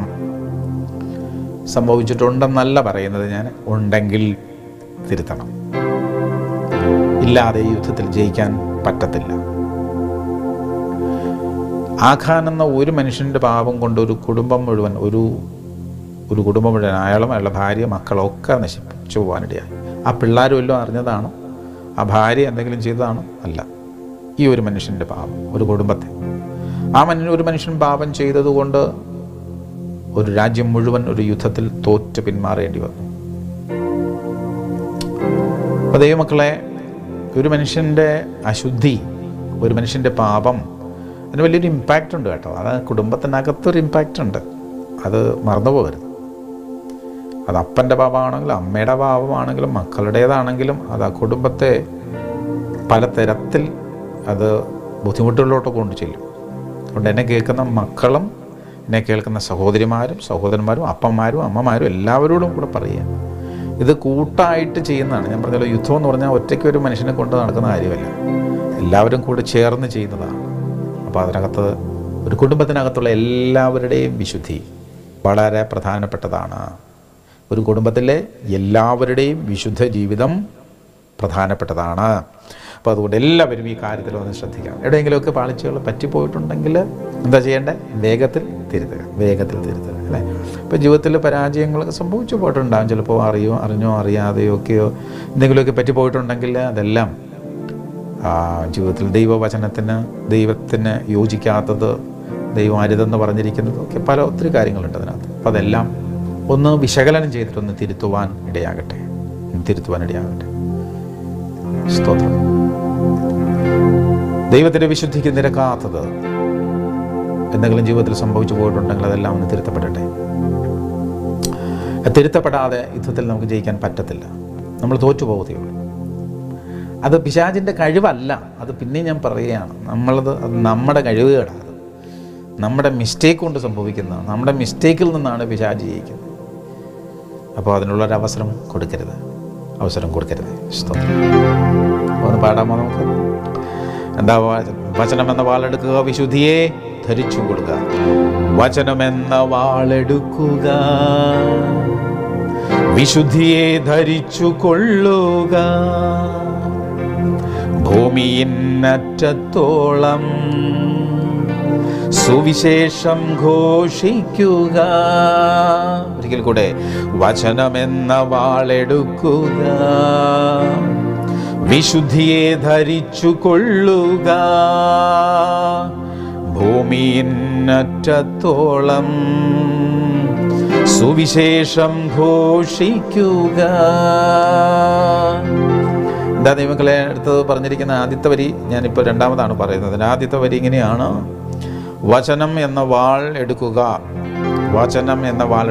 യുദ്ധത്തിൽ ആദ്യം പറഞ്ഞത് ഒരു സീക്വൻസിൽ പറഞ്ഞു എന്നുള്ളതേ ഉള്ളൂ. അപ്പോൾ വസ്ത്രം ധരിച്ചുകൊണ്ടാണ്, വിശുദ്ധി എന്ന വസ്ത്രം ധരിച്ചുകൊണ്ട് നമ്മൾ അതിന് പുറത്ത് പിന്നെ മറ്റേ സർവ്വ ആയുധ വർഗമെല്ലാം ധരിച്ചു. അതെല്ലാം പ്രിവെൻറ്റീവായിട്ടുള്ളതാണ്, അതെല്ലാം നമ്മളൊന്ന് ബ്ലോക്ക് ചെയ്യാൻ വേണ്ടിയിട്ടുള്ളതാണ്. ഓക്കെ, അപ്പം അതെല്ലാം കഴിഞ്ഞിട്ട് പിന്നെ നമുക്കുള്ള പ്രധാനപ്പെട്ട ആയുധമാണ്, ജയിക്കണമെങ്കിൽ ആയുധം വേണം. അതിനുള്ള ആയുധമാണ് വാൾ. ബാക്കിയെല്ലാം ഡിഫെൻസീവായിട്ടുള്ളതാണ്, ഡിഫെൻഡ് ചെയ്യാൻ വേണ്ടിയിട്ടാണ്. അപ്പോൾ ഡിഫെൻഡ് ചെയ്തതുകൊണ്ട് മാത്രം ഒരാൾ ഒരിക്കലും യുദ്ധത്തിൽ ജയിക്കത്തില്ല. ഡിഫെൻഡ് ചെയ്താൽ കുറേയൊക്കെ തോൽക്കാതിരിക്കാം എന്നുള്ളതേ ഉള്ളൂ. പക്ഷേ തോൽക്കാതിരിക്കുക എന്ന് പറയുന്നത് ജയമല്ല. അപ്പം ജയിക്കുന്നത് ശത്രുവിനെ തകർത്ത് മുന്നേറുമ്പോഴാണ് വാസ്തവത്തിൽ ഇവിടെ ജയം ഉണ്ടാകുന്നത്. അപ്പം ജയിക്കണമെങ്കിൽ വാൾ ആവശ്യമാണ്. അതാണ് അറ്റാക്ക് ചെയ്യാനുള്ള ആയുധമാണ്. ബാക്കിയെല്ലാം ഡിഫെൻഡ് ചെയ്യാനുള്ള, പ്രതിരോധിക്കാനുള്ള സാമഗ്രികളാണ്. അപ്പം നമുക്ക് വചനം എന്ന വാൾ, സ്തോത്രം, വചനം എന്ന വാൾ. ഇപ്പോൾ ദൈവവചനത്തിൽ പലയിടങ്ങളൊക്കെ പിശാചിനോട് എതിർത്ത് നിൽപ്പിനാൽ അവൻ നിങ്ങളെ വിട്ട് ഓടിപ്പോകും, അല്ലേ? അങ്ങനെയൊക്കെയാണ് എഴുതിയിരിക്കുന്നത്. എതിർത്ത് നിന്നാൽ മാത്രം പോരാ, എതിർത്ത് നിന്നിട്ട് പ്ലസ് അവനെ അറ്റാക്ക് ചെയ്യണം. അപ്പോൾ അന്നേരമാണ് ഓടിപ്പോകുന്നത്. അതെങ്ങനെയാണ് ആക്രമിക്കുന്നത്? യേശു കർത്താവിൻ്റെ അടുക്കൽ പിശാച് പരീക്ഷിക്കാനായിട്ട് വന്നു. 3 പ്രാവശ്യം വന്നു. 3 പ്രാവശ്യം അവൻ്റെ ഉള്ള അഭ്യാസമൊക്കെ എടുത്തുകൊണ്ട് വന്നു. അവനും ദൈവവചനമൊക്കെ കോട്ട് ചെയ്താണ് വന്നത്. പക്ഷെ അവിടെയെല്ലാം കർത്താവ് അതിന് തക്കതായ മറുപടി ദൈവവചനത്തിലൂടെ ഓരോ പ്രാവശ്യം അവനോട് പറയുമ്പോഴും അതൊരു വാളുകൊണ്ടുള്ള വെട്ടുപോലെ അവൻ്റെ ശരീരത്തിലോ അവൻ്റെ ആത്മാവിലോ എവിടെയാണ് അവന് കൊണ്ടതെന്ന് വെച്ചാൽ, സ്തോത്രം, അത് 3ാമത്തെ പ്രാവശ്യവും ദൈവത്തിൻ്റെ വചനം കൊണ്ട്, വചനം എന്ന വാളുകൊണ്ട് അവനെ നേരിട്ടപ്പോൾ പിശാച് കർത്താവിനെ വിട്ട് മാറിപ്പോയി. സ്തോത്രം. അപ്പോൾ എങ്ങനെയാണ് പിശാചിനെ നേരിടേണ്ടതെന്നുള്ള നല്ലൊരു എക്സാമ്പിൾ, ഒരു ടിപ്പിക്കൽ എക്സാമ്പിളാണ് യേശു കർത്താവ് അവിടെ കാണിച്ചു തന്നത്. വാൾ കൊണ്ട് ആക്രമിക്കുക, അതാണ്. അപ്പോൾ ഈ വാൾ എന്നുള്ളത് ദൈവവചനം. സ്തോത്രം. നമ്മൾ നേരത്തെ വായിച്ച എഫെസ്യർക്ക് എഴുതിയ ലേഖനത്തിനകത്തും അത് പറഞ്ഞിട്ടുണ്ട്. വാൾ എന്നുള്ളത് ദൈവവചനമാണ്. അപ്പം ദൈവവചനം എന്ന വാൾ. അപ്പം ഇത് എങ്ങനെയാണ് ദൈവവചനത്തെ വാളായിട്ട് എടുക്കുന്നത്? ബൈബിൾ ടെക്സ്റ്റ് ബുക്ക് എടുത്ത് ചെയ്യുന്നതല്ലല്ലോ. ഇപ്പോൾ ഈ വചനം വരേണ്ടത് എവിടെ നിന്നാണ്? ഈ വാൾ എവിടെ നിന്നാണ് പുറപ്പെടേണ്ടത്? കൈ കൊണ്ടല്ല അത് ചെയ്യുന്നത്. അപ്പോൾ ആ വചനം എന്ന വാൾ പുറപ്പെടുന്നത് വായിൽ നിന്നാണ്. അപ്പോൾ വായിൽ നിന്നാണ് ഈ വാൾ പുറപ്പെടുന്നത്. സ്തോത്രം. അപ്പോൾ വായിൽ നിന്ന് പുറപ്പെടണമെങ്കിൽ വാൾ റെഡിയായിരിക്കണം, അകത്ത് അത് റെഡിയായിരിക്കണം, ഷാർപ്പായിരിക്കുക എന്ന് പറഞ്ഞാൽ തക്ക സമയത്ത്, ഓരോ സമയത്തും ആവശ്യമായ വാൾ. ഇപ്പോൾ വാളിൻ്റെ ഓരോരോ ഫോർമാറ്റിലായിരിക്കും ഓരോ സമയത്ത് വേണ്ടി വരുന്നത്. ഏതാണ് സന്ദർഭം, എന്താണ് പരിശോധന വരുന്നത്, ഏത് തരത്തിലുള്ള പൈശാചിക പോരാട്ടമാണോ വരുന്നത്, ഏത് തരത്തിലുള്ള ആക്രമണമാണ് വരുന്നത്, അതിന് തക്കതായ മറുപടി കൊടുക്കാൻ, അതിന് തക്കതായ മറുപടി കൊടുക്കാൻ വചനം ഉള്ളിൽ പ്രിപ്പയർഡായിരിക്കണം. വാൾ റെഡിയായിരിക്കണം. അപ്പോൾ അത് ഓരോ സന്ദർഭത്തിനും യോജിച്ച ദൈവവചനം അങ്ങോട്ട് വരണം, വായിൽ നിന്ന് വരണം. എങ്ങനെ വരും? ദൈവവചനത്തിൽ എഴുതിയിരിക്കുന്നു, ഹൃദയം നിറഞ്ഞു കവിയുന്നതല്ലോ വായ് പ്രസ്താവിക്കുന്നത്. അപ്പോൾ ഹൃദയത്തിൽ നിറച്ചും ദൈവവചനം ഉണ്ടായിരിക്കണം. അപ്പോൾ ഏതെങ്കിലും ഒരു 5-10 വാക്യങ്ങൾ എവിടെന്നെങ്കിലും കാണാതെ പിടിച്ചു വച്ചിരുന്നത് കൊണ്ടായില്ല. വചനം എത്രത്തോളം നമ്മുടെ ഉള്ളിൽ നിറയ്ക്കാമോ അത്രയ്ക്ക് നിറഞ്ഞിരിക്കണം, റെഡിയായിരിക്കണം. ഇതെല്ലാം ഇങ്ങനെ ഓരോ ദിവസവും മിനുക്കി വെക്കണം. എന്തിനാണെന്നറിയാമോ? എപ്പോഴാണ് എൻ്റെ ആവശ്യം വരുന്നത് അന്നേരം അതിന് തക്കതായ ആയുധം പുറത്തു വരും. സ്തോത്രം. എങ്ങനെ വരും? നമ്മൾ വായ തുറന്ന് പറയും. അപ്പോൾ പറയുമ്പം അവന് കൊള്ളും. ആർക്ക്? ശത്രുവിന് കൊള്ളും. അവന് മുറിവേൽക്കണം. മനുഷ്യനല്ല കേട്ടോ, പിശാചിന്. അപ്പോൾ നമുക്കെതിരെ വരുന്ന ഒരു ശത്രു എന്ന് പറയുന്നത് പിശാച് മാത്രമേ ഉള്ളൂ. അപ്പോൾ അവനെതിരെയുള്ള ആയുധം എന്ന് പറയുന്നത് വാൾ, ദൈവവചനം എവിടെ? നമ്മുടെ ഉള്ളിൽ നിറഞ്ഞിരിക്കണം. തക്ക സമയത്ത്, ഓരോ സമയത്തും ആവശ്യമായത് നമ്മുടെ വായിലൂടെ പുറപ്പെടണം. അപ്പോൾ വചനം കൊണ്ട് ഹൃദയത്തെ നിറയ്ക്കണം. സ്തോത്രം. ഞാൻ ഈ ഭാഗം ഇത്രയും ഞാനിങ്ങനെ നിർത്തി പറയുന്നത് എല്ലാവരുടെയും ഉള്ളിലും ഇത് എഴുതപ്പെടട്ടെ. എന്നെ കേൾക്കുന്ന എല്ലാ പ്രിയമുള്ളവരും. എനിക്കറിയാം ദൈവവചനവുമായിട്ട് നല്ല ബന്ധമുള്ള, വായിക്കുകയും പഠിക്കുകയൊക്കെ ചെയ്തിരിക്കുന്ന ദൈവഭക്തന്മാരായിട്ടുള്ള ദൈവഭക്തകളായിട്ടുള്ളവരാണ് എന്നെ കേൾക്കുന്നത്. എന്നാൽ അതിനിടയ്ക്ക് ആരെങ്കിലും ഒക്കെ അധികം ദൈവവചനം വായിക്കാത്തവരും ഉണ്ടെങ്കിൽ ഞാൻ അവർക്ക് വേണ്ടിയിട്ടാണ് ഇതിങ്ങനെ കുറേ കൂടെ വിശദമായിട്ട് പറയുന്നത്. ദൈവമക്കളെ, ദൈവവചനം വായിച്ച് ഹൃദയത്തെ നിറയ്ക്കണം, കുത്തിഞ്ഞെരുക്കി വെക്കണമെന്നാണ് പറയുന്നത്. ഞാൻ മുമ്പൊരിക്കൽ പറഞ്ഞിട്ടുണ്ടെന്ന് തോന്നുന്നു. ഞാൻ ഒരിക്കലും ഒരു പുസ്തകത്തിൽ വായിച്ചൊരു വാചകം ഇങ്ങനെയാണ്: make your heart heavy with the word of God. ദൈവത്തിൻ്റെ വചനം കൊണ്ട് നിൻ്റെ ഹൃദയത്തെ ഭാരമുള്ളതാക്കുക, അങ്ങ് ഹെവി ആക്കുക. സ്തോത്രം. അപ്പോൾ ദൈവവചനം വായിക്കണം, പഠിക്കണം, ഹൃദിസ്ഥമാക്കണം, കാണാതെ പഠിക്കണം, വാക്യങ്ങൾ കാണാതെ പഠിക്കണം. ഞാൻ മുമ്പൊരിക്കലും എൻ്റെ ഈ 1 മിനിറ്റ് മെസ്സേജിനകത്ത് ഒരു ദിവസം പറഞ്ഞിട്ടുണ്ടായിരുന്നു. എല്ലാ ദിവസവും രാവിലെ ആദ്യം എഴുന്നേറ്റ് ആദ്യത്തെ കാര്യം ഒരു വചനം കാണാതെ പഠിച്ചതിന് ശേഷം ഓരോ ദിവസം ആരംഭിക്കുക. സ്തോത്രം. അത് ജീവിതത്തിൽ വലിയ മാറ്റങ്ങൾ വരുത്തും. അപ്പോൾ വചനം കൊണ്ട് നമ്മുടെ ഹൃദയത്തിൽ നിറയ്ക്കണം. സ്തോത്രം. എല്ലാവരും, ഞാൻ വിശ്വസിക്കുകയാണെങ്കിൽ എല്ലാവരും ബൈബിൾ വായിച്ചിട്ടുണ്ടാവും. വായിക്കുക എന്ന് പറഞ്ഞാൽ ജസ്റ്റ് റീഡിങ്, ഒരു പുസ്തകം മനസ്സിലാക്കുവാനായിട്ട് വായിക്കുന്നത്. നമ്മൾ ഓരോ ഭാഗം പഠിക്കുന്നത് വേറെ, വായിക്കുന്നത് വേറെ. വചനം വായന വേണം, പഠനവും വേണം. ഇത് രണ്ടും ആവശ്യമാണ്. ഇപ്പോൾ വചനം ധ്യാനിക്കുക എന്നുള്ളൊരു കാര്യമാണ്, അത് ആവശ്യമാണ്. എന്നാലും ഞാൻ ആദ്യം പറയുന്ന ഒരു കാര്യം, ഏറ്റവും പ്രധാനപ്പെട്ട ഒരു കാര്യം വചനം വായിക്കുക എന്നുള്ളതാണ്. അത് റെഗുലറായിട്ട് വായിക്കണം. എവിടെ മുതൽ? ഉൽപ്പത്തി മുതൽ വെളിപ്പാട് വരെ ക്രമമായിട്ട് വായിക്കണം. അങ്ങനെ വായിച്ച് തീർത്തിട്ടുള്ളവരുണ്ടെന്ന് ഞാൻ വിശ്വസിക്കുകയാണ്. ബൈബിൾ വായിച്ച് തീർത്തിട്ടുണ്ട്, ഒത്തിരി പേര് വായിച്ച് തീർത്തിട്ടുണ്ടാകും. അപ്പം ഞാൻ നിങ്ങൾക്ക് പറ്റുമെങ്കിൽ ഇപ്പോൾ ഇത് ലൈവ് കണ്ടുകൊണ്ടിരിക്കുന്നവർ ഈ ടൈമിൽ ഇപ്പോൾ ഈ ലൈവ് സ്ട്രൈറ്റ് ലൈവാണ് ഇപ്പോൾ നടന്നുകൊണ്ടിരിക്കുന്നത്. ഈ ടൈമിൽ നിങ്ങൾ ബൈബിൾ വായിച്ച് തീർത്തിട്ടുള്ളവർ എത്ര പ്രാവശ്യം വായിച്ച് തീർത്തിട്ടുണ്ടെന്ന് നിങ്ങളുടെ ആ കമൻറ്റിൽ ഒന്ന് എഴുതിയിട്ടുള്ള ഒത്തിരി സന്തോഷമായിരുന്നു, കാണാൻ ഒത്തിരി സന്തോഷമാണ്. How many times you have completed reading the Bible? സ്തോത്രം. എത്ര പ്രാവശ്യം വായിച്ച് തീർത്തു? ഉൽപ്പത്തി മുതൽ വെളിപ്പാട് വരെ ക്രമമായിട്ട് വായിച്ച് തീർത്തിട്ടുള്ളവർ 1 പ്രാവശ്യം, 5 പ്രാവശ്യം, 10 പ്രാവശ്യം, 20 പ്രാവശ്യം ഒക്കെ വായിച്ച് തീർത്തിട്ടുള്ളവർ കാണും. കമൻറ്റ് ബോക്സിൽ വന്നിട്ടേക്കണേ. ഇപ്പം ലൈവ് ഇപ്പം ഈ സമയത്ത് കണ്ടുകൊണ്ടിരിക്കുന്നത് വന്നിട്ടാൽ വളരെ സന്തോഷം അത് കാണാനായിട്ട്. സ്തോത്രം. ദൈവം നമ്മെ അനുഗ്രഹിക്കട്ടെ. ഇങ്ങനെ വായിച്ച് തീർക്കണം. വായിച്ചിങ്ങനെ ചുമ്മാ വായിച്ച് വിടുകയല്ല, ഒന്ന് മനസ്സിലാക്കി വായിച്ചു പോകണം. അപ്പോൾ ബൈബിൾ എന്താണ് എന്ന് നമുക്ക് നന്നായിട്ട് മനസ്സിലാക്കാനായിട്ട് പറ്റും. കർത്താവ് അതിന് സഹായിക്കട്ടെ. 10 പ്രാവശ്യത്തിൽ കൂടുതൽ വായിച്ചിട്ടുള്ളവരാരെങ്കിലും ഉണ്ടെങ്കിൽ ഞാനൊരു ഗിഫ്റ്റ് തരും. അതിനകത്ത് നിങ്ങളുടെ കോൺടാക്ട് നമ്പറും കൂടെ അതിനകത്ത് ഇട്ടിരുന്നാൽ മതി. 10 times or more വായിച്ച് തീർത്തിട്ടുള്ളവർ. സ്തോത്രം. ദൈവം നിങ്ങളെ അനുഗ്രഹിക്കട്ടെ. ഇനിയും വായിക്കണം. എല്ലാവരും അതുപോലെ വായിക്കണം. ഒരു ഇയർലി റീഡിംഗ് പ്ലാനോ അതുപോലെ ഏതെങ്കിലും ഒരു റീഡിംഗ് പ്ലാൻ നിങ്ങൾ ഫോളോ ചെയ്യുന്നത് നല്ലതാണ്. ഏതെങ്കിലും ഒരു റീഡിംഗ് പ്ലാൻ.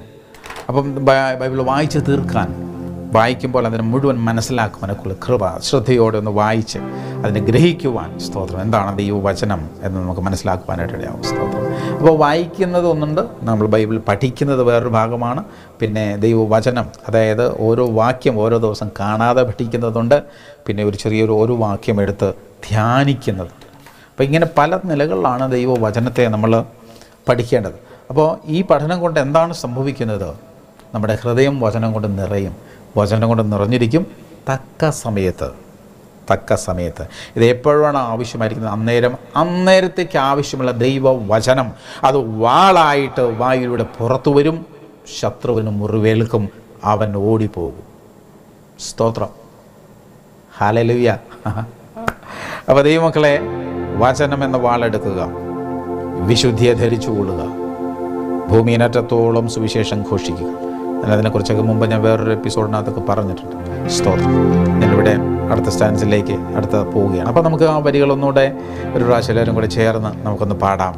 എന്താണ്? വചനമെന്ന വാളെടുക്കുക, വിശുദ്ധിയെ ധരിച്ചു കൊള്ളുക, ഭൂമിയിനറ്റത്തോളം സുവിശേഷം ഘോഷിക്കുക. വചനമെന്ന വാളെടുക്കുക, വിശുദ്ധിയെ ധരിച്ചു കൊള്ളുക, ഭൂമിയിനറ്റത്തോളം സുവിശേഷം ഘോഷിക്കുക. തോൽക്കില്ല നമ്മൾ, ജയവീരർ നമ്മൾ, ദൈവത്തിൻ മക്കൾ നമ്മൾ. തോൽക്കില്ല നമ്മൾ, ജയവീരർ നമ്മൾ, ദൈവത്തിൻ മക്കൾ നമ്മൾ. ഒരു സ്റ്റാൻസ കൂടെയുണ്ട്, നമുക്ക് പെട്ടെന്നത് പാടിപ്പോകാം. വിശ്വാസ പോരാണിത്, തളരാതെ മുന്നേറണം, പോരാട്ടം ജയിച്ചിടുമ്പോൾ പ്രതിഫലം പ്രാപിക്കും നാം. വിശ്വാസ പോരാണിത്, തളരാതെ മുന്നേറണം, പോരാട്ടം ജയിച്ചിടുമ്പോൾ പ്രതിഫലം പ്രാപിക്കും നാം. വിശ്വാസ പോരാണിത്, തളരാതെ മുന്നേറണം, പോരാട്ടം ജയിച്ചിടുമ്പോൾ പ്രതിഫലം പ്രാപിക്കും നാം.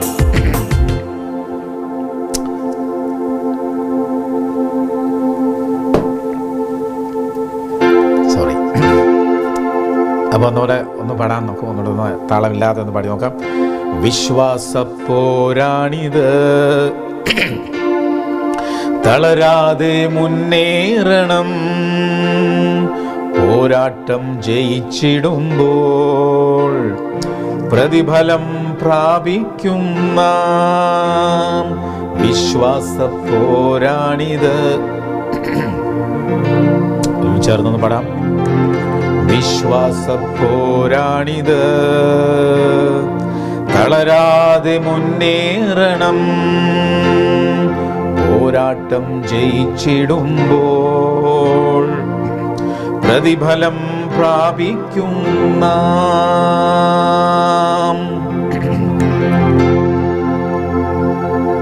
ചെറിയൊരു disturbance. Fine, no problem. Okay. അപ്പോൾ ഇങ്ങനെയാണ് വിശ്വാസ പോരാണിത്, തളരാതെ മുന്നേറണം, പോരാട്ടം ജയിച്ചിടുമ്പോൾ പ്രതിഫലം പ്രാപിക്കും നാം. സ്തോത്രം. അപ്പോൾ നമ്മൾ ഈ ഞാൻ പറഞ്ഞല്ലോ, അതൊരു യുദ്ധമാണല്ലോ, യുദ്ധകളത്തിലാണല്ലോ. അപ്പം ഈ യുദ്ധം ജയിക്കുമ്പം ചുമ്മാ ഒരു ജയം കിട്ടുക മാത്രമല്ല, ജയിക്കുന്നവനൊരു പ്രതിഫലം കൂടിയുണ്ട്. അവിടെ നമുക്കതിൻ്റെ എല്ലാ റെഫറൻസും മുഴുവൻ അങ്ങോട്ട് വെളിപ്പാട് പുസ്തകത്തിൽ കിടക്കുകയാണ്. സ്തോത്രം. പറഞ്ഞാൽ തീരാതെ വണ്ണമുള്ള എന്താ പറയുന്നത്, ഭയങ്കര സന്തോഷം നമുക്ക് തരുന്ന ഒത്തിരി കാര്യങ്ങൾ അവിടെയുണ്ട്. അപ്പം ഈ പോരാട്ടം നമുക്ക് ജയിക്കണം ദൈവമക്കളെ, അത് നമ്മുടെ ഒരു ലക്ഷ്യമായിരിക്കണം. സ്തോത്രം. ഒരു അവയർനെസ് ഉണ്ടായിരിക്കട്ടെ. ഞാൻ ഈ പറയുന്നതൊന്നും ഞാൻ പറഞ്ഞല്ലോ, അതിന് ആദ്യം തന്നെ നമുക്ക് തിരിച്ചറിയേണ്ട കർത്താവ് നമ്മുടെ കൂടെയുണ്ട്, ദൈവദൂതന്മാർ നമുക്ക് കൂടെയുണ്ട്, ദൈവ സാന്നിധ്യം നമ്മുടെ കൂടെയുണ്ട്, ദൈവത്തിൻ്റെ വലിയൊരു സംരക്ഷണം നമുക്കുണ്ട്. അപ്പോൾ ഇതെവിടെയാണ് ഇല്ലാതെയാകുന്നത്? അത് നമ്മുടെ മിസ്റ്റേക്കുകൾ കൊണ്ടാണ്. നമ്മുടെ വസ്ത്രമില്ലാതെ ആകുമ്പോൾ, വിശുദ്ധി എന്ന വസ്ത്രമില്ലാതെ ആകുമ്പോഴാണ് എന്തെങ്കിലുമൊക്കെ തകരാറുകൾ സംഭവിക്കുന്നത്. അന്നേരമേ പിശാചിനകത്തോട്ട് വരാൻ പറ്റത്തുള്ളൂ. പിശാചിനെ പേടിക്കേണ്ട കാര്യമൊന്നുമില്ല. അവനെക്കുറിച്ച് കൂടുതൽ പഠിക്കാനും പോകണ്ട എന്നാണ് എൻ്റെ അഭിപ്രായം. അതാണ് കേട്ടോ. ഒത്തിരി ദൈവത്തെക്കുറിച്ച് പഠിക്കുന്നതാണ് നല്ലത്. ദൈവത്തെക്കുറിച്ച് നമുക്ക് കൂടുതൽ എത്രത്തോളം മനസ്സിലാക്കാൻ പറ്റുമോ, ദൈവസ്നേഹത്തെക്കുറിച്ച് എത്രത്തോളം ഗ്രഹിക്കാൻ പറ്റുമോ അത്രയ്ക്ക് നല്ലതാണ്. പിശാചുണ്ടെന്നോ അവൻ്റെ കാര്യം അവൻ ചില പരിപാടികളൊക്കെ ഒപ്പിക്കുന്നൊക്കെ നമ്മളൊന്ന് അറിഞ്ഞിരിക്കുന്നത് നല്ലതാണ്. അവനെക്കുറിച്ച് ഒരുപാട് ആഴങ്ങളിലോട്ട് കയറി പഠിച്ചു പേടിക്കാതെ ചുമ്മാ അതൊന്നും പേടിപ്പിക്കുന്ന, അപ്പോൾ അങ്ങനെ പേടിക്കേണ്ട ഒരു കാര്യമില്ല അതിനകത്ത് വാസ്തവത്തിൽ. അപ്പം നമുക്ക് ജയമുണ്ട്, അതാണ് നമ്മുടെ ഉറപ്പ്. തോൽക്കില്ല, നമ്മൾ പാടുന്നതാണ്. നമുക്ക് തോൽക്കാൻ പറ്റത്തില്ല, നമ്മൾ തോൽക്കില്ല, നമ്മൾ ജയവീരറാണ്, നമ്മൾ ദൈവത്തിൻ്റെ മക്കളാണ്. സ്തോത്രം. അപ്പോൾ നമ്മളിത് ജയിക്കും, അത് ഉറപ്പാണ്. നമ്മൾ തോൽക്കാനുള്ള വഴികൾ നമ്മൾ ഉണ്ടാക്കാതിരുന്നാൽ മതി. ഞാനത് പിന്നെയും ആവർത്തിക്കുകയാണ്. തോൽക്കാനുള്ള വഴികൾ നമ്മളായിട്ട് ഉണ്ടാക്കാതിരുന്നാൽ മതി. പിശാചിനല്ലാതെ നമ്മൾ തോൽപ്പിക്കാൻ പറ്റത്തില്ല. അപ്പോൾ ഇവിടെ നമ്മൾ പറയുന്നത് ഇങ്ങനെയാണ്, വിശ്വാസപ്പോരാണ്, തളരാതെ മുന്നോട്ട് പോകണം, തളർന്നു പോകരുത്.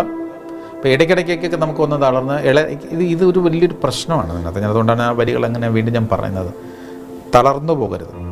ഇപ്പോൾ വിശ്വാസപ്പോരിൽ, അതായത് ഇതൊരു ടൈറ്റായിട്ട് നിൽക്കേണ്ട ഒരു വാർഫെയറാണ് അത് ആക്ച്വലി. അപ്പോൾ ഇത് വളരെ ടൈറ്റായിട്ട് നിൽക്കണം. അപ്പം എല്ലാവരും ഇൻഡിവിജ്വലായിട്ടാണ് ഞാൻ പറയുന്നത്, എല്ലാവരും നല്ല ടൈറ്റായിട്ട് യുദ്ധം ചെയ്യേണ്ട ഒരു കാര്യമാണ് ഇതിനകത്ത് നമുക്കൊന്ന് ഒരല്പം റിലാക്സ് ചെയ്യാനുള്ളൊരു സമയമില്ല എന്ന് കൂട്ടിക്കും. അപ്പോൾ റിലാക്സ് ചെയ്യുക എന്ന് പറഞ്ഞാൽ എൻ്റെ അർത്ഥം ഫിസിക്കലായിട്ടുള്ള റിലാക്സിനെ കുറിച്ചല്ല പറയുന്നത്.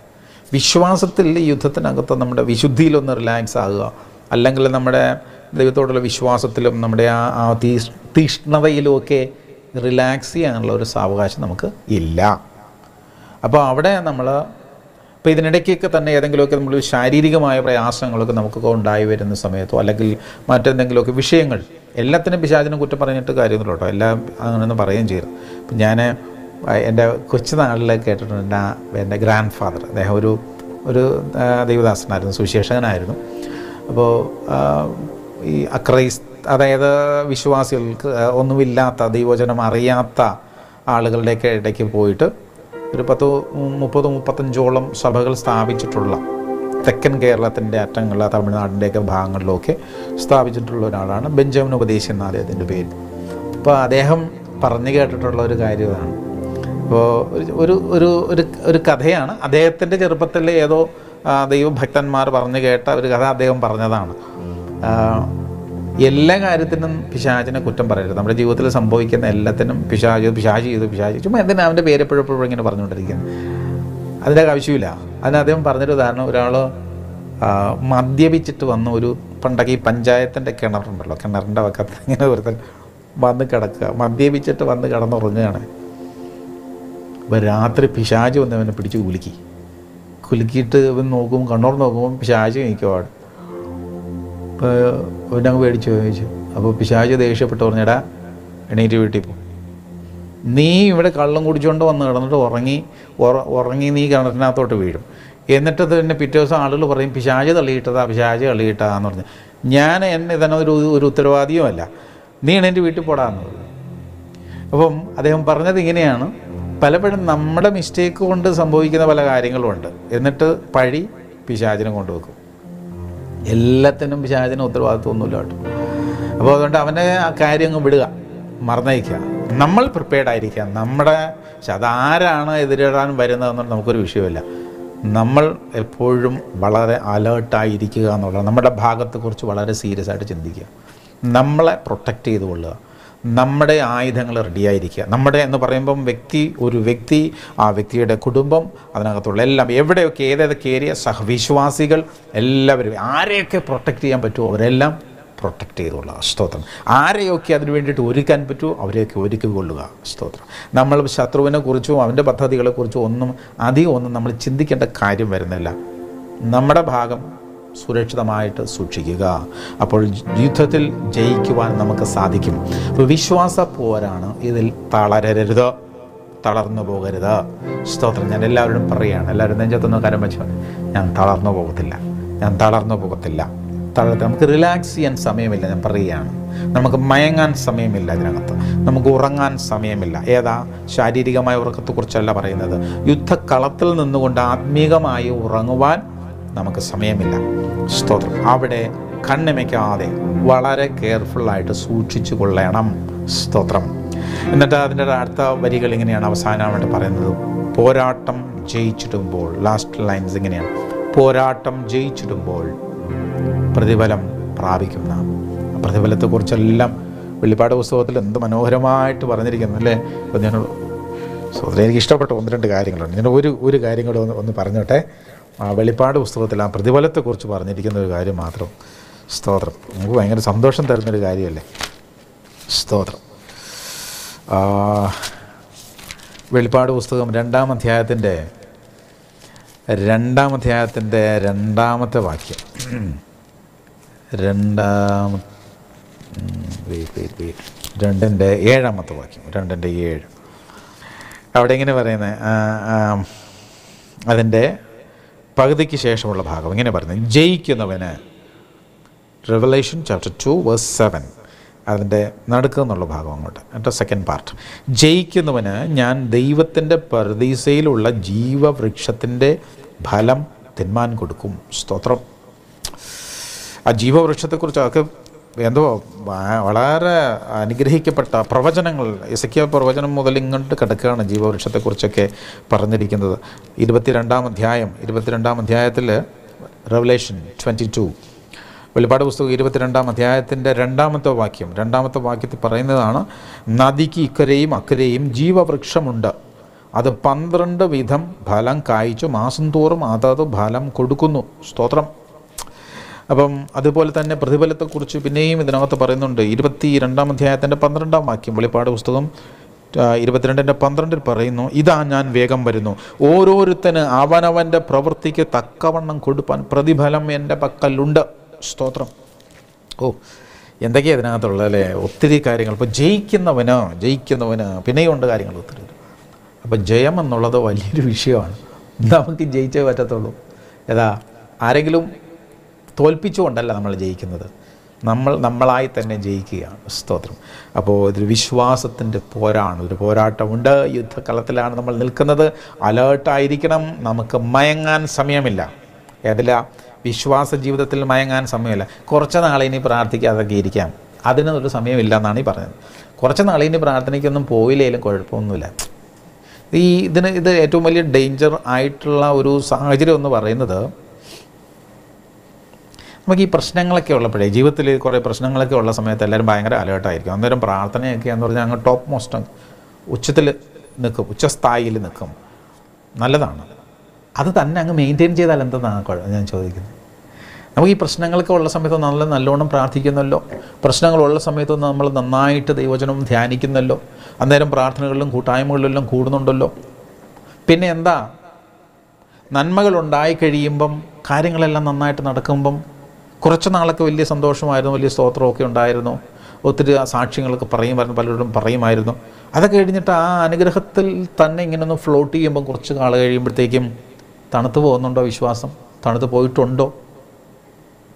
അത് വളരെ അപകടകരമാണ്. അത് സംഭവിക്കരുതെന്നാണ് വീണ്ടും പറയുന്നത്. സ്തോത്രം. ദൈവം നമുക്ക് നന്മകൾ തരട്ടെ, നമ്മുടെ പ്രാർത്ഥനയ്ക്ക് മറുപടികളെല്ലാം തരും. ദൈവത്തിന് വലിയ സന്തോഷമുള്ളൊരു കാര്യമാണ്. കർത്താവ് അതെല്ലാം ചെയ്യും. പക്ഷേ ആ നന്മകൾ നമ്മെ ദൈവത്തിൽ നിന്ന് അകറ്റുവാൻ ഇടയാകരുത്. ആ നന്മകൾ നമ്മളെ അശുദ്ധിയിലേക്ക് തള്ളുവാനിടയാകരുത്. ആ നന്മകൾ നമ്മെ മയക്കിക്കളയുവാനിടയാകരുത്. നമ്മൾ യുദ്ധക്കളത്തിലാണെന്നുള്ള കാര്യം ഓർമ്മ വേണം. അപ്പോൾ ദൈവം നമുക്ക് തരുന്ന നന്മകളെല്ലാം നമ്മെ കൂടുതൽ അലേർട്ടാകുവാൻ, കൂടുതൽ ദൈവത്തോട് അടുപ്പിക്കുവാൻ, കൂടുതൽ പ്രിപ്പയർ ആകുവാൻ തക്കവണ്ണുള്ളൊരു മുഖാന്തരമാക്കി തീർക്കണം. സ്തോത്രം. അങ്ങനെ ആകട്ടെ. ഞാൻ എൻ്റെ നാട്ടിൽ പണ്ട് ഒരു ഉപദേശി ഉണ്ടായിരുന്നു. അപ്പോൾ അദ്ദേഹം ഞങ്ങളിപ്പോൾ കൊണ്ടുവന്ന ചർച്ചിലെ ഉപദേശിയാണ്. അപ്പോൾ അദ്ദേഹം പ്രസംഗിച്ച ഒരു കാര്യം ഒരിക്കൽ അദ്ദേഹം പറഞ്ഞൊരു കാര്യം ഇതാണ്, ഒരു സംഭവം ഞാൻ മുമ്പ് ഇവിടെ പറഞ്ഞിട്ടുണ്ടോയെന്ന് എനിക്കറിയത്തില്ല കേട്ടോ. അദ്ദേഹം പറഞ്ഞത് എങ്ങനെയാണ്, അദ്ദേഹം അതിന് മുമ്പ് ശുശ്രൂഷിച്ചിരുന്ന ഒരു സഭയിൽ ഒരു പാവപ്പെട്ട ഒരു ചർച്ച. അപ്പോൾ അതിനകത്തൊരു പാവപ്പെട്ട ഒരു വിശ്വാസി ഉണ്ടായിരുന്നു. അപ്പോൾ അദ്ദേഹത്തിന് ഭാര്യ ഉണ്ട്, 3 മക്കളൊക്കെ ഉണ്ട്. അപ്പോൾ അദ്ദേഹം എന്നും വന്ന് പ്രാർത്ഥിക്കും, ദൈവദാസനെ വീട്ടിൽ വലിയ ബുദ്ധിമുട്ടാണ്, കാര്യങ്ങൾ നടക്കുന്നില്ല, പട്ടിണിയാണ്, അപ്പോൾ എന്തെങ്കിലും ഒരു വഴി, ഒരു വരുമാന മാർഗം ഉണ്ടാകാൻ വേണ്ടിയിട്ട് താങ്കൾ പ്രാർത്ഥിക്കണം. അങ്ങനെ ദൈവദാസനും പ്രാർത്ഥിച്ചു. അപ്പോൾ ഒരു ദിവസം അദ്ദേഹം വന്നിട്ട് പറഞ്ഞു, ദൈവദാസനെ ഉപദേശി, ഒരു വഴി വരുന്നുണ്ട്, പഞ്ചായത്തിൽ നിന്ന് പശു വാങ്ങാനായിട്ട് ലോൺ കൊടുക്കുന്നുണ്ട്. അപ്പോൾ ഞാൻ ലോണിന് അപേക്ഷിച്ചിട്ടുണ്ട്, എനിക്ക് ലോൺ കിട്ടുവാണെങ്കിൽ ഒരു കറവയുള്ള പശുവിനെ കിട്ടും, അപ്പം അത് വാങ്ങിയാൽ ഞങ്ങൾക്ക് പാല് വിറ്റ് ഞങ്ങളുടെ ഉപജീവനമൊക്കെ നടത്താൻ പറ്റും. അപ്പോൾ അതൊരു നല്ല വഴിയായിരുന്നു, ദൈവദാസൻ ഞങ്ങൾക്ക് വേണ്ടി പ്രാർത്ഥിക്കണം. അപ്പോൾ അങ്ങനെ ഈ പാവപ്പെട്ട ഉപദേശി അദ്ദേഹം വളരെ ആത്മാർത്ഥമായിട്ട് പ്രാർത്ഥിച്ചു, സഭ ഒന്നടങ്കം പ്രാർത്ഥിച്ചു. അങ്ങനെ ഇദ്ദേഹത്തിന് ഈ മനുഷ്യന് ലോണ് ശരിയായി, പശുവിനെയും കിട്ടി. അങ്ങനെ അവരുടെ ജീവിതത്തിൽ വലിയൊരു അനുഗ്രഹം ദൈവം അവർക്ക് കൊടുത്തു. അപ്പോൾ ഈ പശുവിനെയൊക്കെ വാങ്ങി കുറച്ച് നാൾ കഴിഞ്ഞപ്പോഴേക്കും ഈ മനുഷ്യനെ ദിവസങ്ങളിലെ മീറ്റിങ്ങുകൾക്കൊന്നും കാണാതെയായി. ഭാര്യയും മക്കളൊക്കെ വരും. അപ്പോൾ കുറച്ച് ദിവസം കഴിഞ്ഞപ്പോഴത്തേക്കും ഞായറാഴ്ച ദിവസങ്ങളിൽ ഇദ്ദേഹത്തെ ഇടയ്ക്കിടയ്ക്ക് ഇവനെ കാണാതെയായി. അപ്പോൾ ഉപദേശിക്ക് വലിയ സങ്കടമായി. പിന്നെ റെഗുലറായിട്ട് ഇദ്ദേഹം സൺഡേ ആരാധനയ്ക്ക് സംബന്ധിക്കാതെയായി. ചില ദിവസങ്ങൾ മക്കൾ വരും, ചില ദിവസം ഭാര്യ വരും. അപ്പോൾ എല്ലാം കൂടെ എന്തോ ഒരു ശകലം സ്പെല്ലിംഗ് മിസ്റ്റേക്ക് പാസ്റ്റർക്ക് തോന്നി, ഈ ഉപദേശിക്കും തോന്നി. അപ്പോൾ അദ്ദേഹം ഈ മനുഷ്യനെ കണ്ടിട്ട് ചോദിച്ചു, സഹോദര, താങ്കളുടെ ബുദ്ധിമുട്ടിൻ്റെയൊക്കെ സമയത്ത് നമ്മളെല്ലാവരും കൂടെയൊക്കെ പ്രാർത്ഥിച്ചതാണല്ലോ, സഭയായിട്ട് എല്ലാവരും പ്രാർത്ഥിച്ചതാണല്ലോ, നിങ്ങൾക്ക് നന്മയുണ്ടായി. പക്ഷെ നന്മയൊക്കെ ഉണ്ടായി കഴിഞ്ഞപ്പോൾ ഇപ്പോൾ കാണുന്നില്ലല്ലോ, ആലയത്തിലോട്ടൊന്നും പ്രാർത്ഥനയ്ക്കും കാണുന്നില്ലല്ലോ എന്ന് ചോദിച്ചപ്പോൾ ഈ മനുഷ്യൻ പറഞ്ഞ ഒരു കാര്യം എന്താ പറയാനാ ഉപദേശി. അപ്പം രാവിലെ എണീറ്റ് കഴിഞ്ഞാൽ പിന്നെ പശുവിനെ കുളിപ്പിക്കണം, തൊഴുത്ത് വൃത്തിയാക്കണം, അതിന് പുല്ലരിയാൻ പോകണം, പിന്നെ അതിന് ഒയ്ക്കോട് കൊടുക്കണം, അതിന് വെള്ളം കൊടുക്കണം, ഇങ്ങനെ കാര്യങ്ങളെല്ലാം ചെയ്തു വരുമ്പോഴത്തേക്കും 10-12 പോകും ഉപദേശി. പിന്നെ എങ്ങനെയാണ് പ്രാർത്ഥനയ്ക്കൊക്കെ വരാൻ പറ്റുന്നത്? ദേവദാസൻ വളരെ സങ്കടത്തോടെ ചോദിച്ച ഒരു കാര്യം, അദ്ദേഹം ചോദിച്ചൊരു ചോദ്യം ഇങ്ങനെയാണ്, ഈ നന്മ വരാൻ വേണ്ടി നമ്മൾ പ്രാർത്ഥിച്ചപ്പോൾ ദൈവം അത് തന്നു, അതിനെ തിരിച്ചെടുക്കാനും ഇവിടെ വേണ്ടി ഞാൻ പ്രാർത്ഥിക്കണോ മോനെ? സ്തോത്രം. ദൈവമക്കളെ, ദൈവം നമുക്ക് തരുന്ന നന്മകൾ നമ്മളെ ദൈവത്തിൽ നിന്ന് അകറ്റാനിടയാകരുത് കേട്ടോ. ദൈവത്തിൽ നിന്ന് അകറ്റാനുള്ള നന്മയാണെങ്കിൽ അത് വരാതിരിക്കുന്നതാണ് നല്ലത്, അല്ലേ? നമുക്ക് അതിനേക്കാൾ കൂടുതൽ ആവശ്യം ദൈവമാണ്, നന്മകളേക്കാൾ കൂടുതൽ ആവശ്യം ദൈവമാണ്. നമുക്കൊരു ജോലി കിട്ടിയത് കൊണ്ട് നമുക്ക് ദൈവത്തെ ആരാധിക്കാൻ പറ്റായിക വരിക എന്നുള്ളൊരു സാഹചര്യം വരികയാണെങ്കിൽ ഏതാ വേണ്ടത്? വല്ലപ്പോഴൊക്കെ ഒരു ദിവസം ഒരു ഡ്യൂട്ടി ടൈം വന്ന് ടൈം ഇച്ചിരി അഡ്ജസ്റ്റ് ചെയ്യുന്ന കാര്യത്തെക്കുറിച്ചൊന്നും അല്ല കേട്ടോ ഞാൻ പറയുന്നത്. ഈ ജോലി കിട്ടിയത് കൊണ്ട്, അല്ലെങ്കിൽ നമുക്കൊരു ബിസിനസ് ദൈവം തന്നു, അത് വളർന്ന് അതിൻ്റെ തിരക്ക് കൂടിയപ്പോഴേക്കും പിന്നെ പ്രാർത്ഥിക്കാനും സമയമില്ല, നമുക്ക് ആരാധിക്കാനും സമയമില്ല, കൂട്ടായ്മകൾക്ക് സമയമില്ലാത്തൊരവസ്ഥയിലേക്ക് തിരക്ക് കൂടിപ്പോയെങ്കിൽ എന്തോ മിസ്റ്റേക്കില്ലേ അതിനകത്ത്, അല്ലേ? അപ്പോൾ പിന്നെ നമുക്കൊരു ചോയ്സ് വേണം. അപ്പോൾ ദൈവം ചിലപ്പോൾ അങ്ങ് ചില ചോയ്സ് അങ്ങ് എടുക്കും. ഇവന് ഇതില്ലാതിരുന്ന സമയത്ത് അവൻ എൻ്റെ കൂടെ പാർത്തു, ഇപ്പോൾ അവനെ നന്മ കിട്ടിയപ്പോൾ എന്നെ വേണ്ട, അങ്ങനെയാണെങ്കിൽ എന്നെ ഒഴിവാക്കാൻ കാരണമായ വസ്തുവിനെ ഞാൻ അങ്ങെടുത്ത് മാറ്റുകയാണെന്ന് ദൈവം പറഞ്ഞാലോ? ദൈവമക്കളെ ഒന്ന് സൂക്ഷിച്ചുകൊള്ളണേ. ദൈവം തരുന്ന നന്മകൾ നമുക്ക് അനുഗ്രഹമായി തന്നെ തീരട്ടെ. പക്ഷേ ആ നന്മകൾ നമുക്ക് വരുമ്പോഴും നമ്മൾ ദൈവത്തോട് കൂടുതൽ അടുക്കുന്നത് കാണാനാണ് ദൈവത്തിന് ഇഷ്ടം. സ്തോത്രം. ദൈവം അത് കാണുമ്പം പിന്നെയും കൂടുതൽ ദൈവത്തിൻ്റെ ജനത്തെ അനുഗ്രഹിക്കാൻ, ഭൗതികമായിട്ടുള്ള അനുഗ്രഹത്തെക്കുറിച്ചാണ് ഞാൻ ഇപ്പോൾ പറയുന്നത്. ഭൗതികമായിട്ട് ദൈവം തൻ്റെ ജനത്തിനെ അധികമായി പിന്നെയും അനുഗ്രഹിക്കാനിടയാകും. സ്തോത്രം. നമുക്ക് ഭൗതിക നന്മകളല്ല വിഷയം, നമ്മുടെ വിഷയം ദൈവമാണ്. നമുക്ക് ഭൗതിക നേട്ടങ്ങളല്ല വിഷയം, ഈ യുദ്ധത്തിലെ ജയമാണ്. സ്തോത്രം. ഹല്ലേലൂയ. നമുക്ക് ഉറങ്ങുവാൻ മയങ്ങുവാൻ സമയമില്ല. ആത്മീക ജീവിതത്തിൽ അലേർട്ടായിട്ട് ഉണർന്നിരുന്ന്, അല്ലേ? ഉണർന്നിരിക്കുവാണ് ദൈവവചനം പറയുന്നത്. ഉണർന്നിരുന്നു കൊണ്ട് നമുക്ക് മുമ്പോട്ട് പോകാം. കർത്താവ് നമ്മെ സഹായിക്കും. സ്തോത്രം. ആ വരികൾ, അവസാനത്തെ വരികൾ നമുക്കൊന്നുകൂടെ ഒന്ന് പാടാം. വിശ്വാസപ്പോരാണിത്, തളരാതെ മുന്നേറണം, പോരാട്ടം ജയിച്ചിടുമ്പോൾ പ്രതിഫലം പ്രാപിക്കുന്ന വിശ്വാസപ്പോരാണിത്, തളരാതെ മുന്നേറണം, പോരാട്ടം ജയിച്ചിടുമ്പോൾ പ്രതിഫലം പ്രാപിക്കുന്ന തോൽക്കില്ല നമ്മൾ, ജയവീരർ നമ്മൾ, ദൈവത്തിൻ മക്കൾ നമ്മൾ. തോൽക്കില്ല നമ്മൾ, ജയവീരർ നമ്മൾ, ദൈവത്തിൻ മക്കൾ നമ്മൾ. ഒരു വാക്കൊന്ന് പ്രാർത്ഥിക്കട്ടെ. ദൈവമക്കളെ, കണ്ണുകൾ അടയ്ക്കാൻ പറ്റുമെങ്കിൽ കണ്ണുകൾ അടയ്ക്കാം, പ്രാർത്ഥിക്കാം. നമ്മളായിരിക്കുന്ന സാഹചര്യങ്ങളിൽ നമ്മൾ ഈ കേട്ടതുപോലെ തന്നെ ഈ പാട്ടിൽ നമ്മൾ പാടിയതുപോലെ ദൈവത്തോട് ചേർന്ന് നിന്നുകൊണ്ട് ഈ വലിയ യുദ്ധത്തിൽ ജയിക്കുവാൻ, ജയിച്ചു മുന്നോട്ട് പോകുവാൻ കർത്താവ് നമുക്ക് കൃപ തരട്ടെ. നമ്മുടെ ഓരോ ദിവസവും ഓരോ യുദ്ധം നടക്കുന്ന ദിവസങ്ങളാണ്. അവിടെ ശത്രു ആരെന്നോ ശത്രുവിൻ്റെ ബലമെന്തെന്നോ ഒന്നും നമ്മൾ ഓർത്ത് ഭയപ്പെടേണ്ട യാതൊരു കാര്യവുമില്ല. അവൻ്റെ സ്ട്രാറ്റജീസ്, കാര്യങ്ങളൊക്കെ ഒരു അവയർനെസ് ഉണ്ടായിരിക്കണം, അത് ആവശ്യം തന്നെയാണ്. പക്ഷെ അതിൽ കൂടുതൽ അതിനെ ഓർത്ത് അതിനെ സ്റ്റഡി ചെയ്യാനായിട്ട് പോകാതെ ദൈവത്തെ ആശ്രയിച്ച് ദൈവം നമുക്ക് തന്നിരിക്കുന്ന കൃപയിൽ നിന്നുകൊണ്ട് ദൈവഭയത്തോടെ വിശുദ്ധിയോടെ ദൈവം നമുക്ക് തന്നിരിക്കുന്ന ആയുധവർഗം ധരിച്ചുകൊണ്ട് ദൈവവചനം എന്ന വാൾ പ്രിപ്പയറായി എപ്പോഴും ഒരുക്കി വെച്ചുകൊണ്ട് അനുഗ്രഹിക്കപ്പെട്ട ഒരു ജയജീവിതം നയിക്കുവാനും ദൈവം നമുക്ക് കൃപ തരട്ടെ. സ്തോത്രം. എവിടെയെങ്കിലും ജീവിതത്തിൽ നമുക്ക് പാളിച്ചകൾ സംഭവിച്ചിട്ടുണ്ടെങ്കിൽ തിരുത്തുവാൻ, ഏതെങ്കിലും കാര്യത്തിൽ ആയുധവർഗം ധരിക്കുന്നതിലോ ആയുധം ഒരുക്കിയെടുക്കുന്നതിലോ വിശുദ്ധി എന്ന വസ്ത്രം ധരിക്കുന്നതിലോ പാളിച്ചകൾ സംഭവിച്ചിട്ടുണ്ടെങ്കിൽ എല്ലാം തിരുത്തപ്പെടുവാനിടയാകട്ടെ. പ്രാർത്ഥിക്കാം. കരുണയുള്ള ദൈവമേ, ഞങ്ങളുടെ സ്വർഗീയ പിതാവേ, ഞങ്ങൾക്ക് ഞങ്ങൾക്കങ്ങ് തന്നിരിക്കുന്ന ഈ വലിയ പദവിക്കായി സ്തോത്രം. കർത്താവേ, വലിയൊരു യുദ്ധകളത്തിൽ ഞങ്ങളെ ആക്കി വെച്ചിരിക്കുന്നതിനായി സ്തോത്രം. ഞങ്ങൾക്ക് ഓരോരുത്തർക്കും അതിലെ ചുമതലകൾ തന്നിരിക്കുന്നതിനായി നന്ദി കർത്താവേ. ഇതിൽ ജയിക്കുവാനുള്ളവരാണ് ഞങ്ങൾ. ജയിക്കുവാനുള്ള കരുത്ത് ഞങ്ങൾക്ക് തന്നിരിക്കുന്നതിനായി സ്തോത്രം.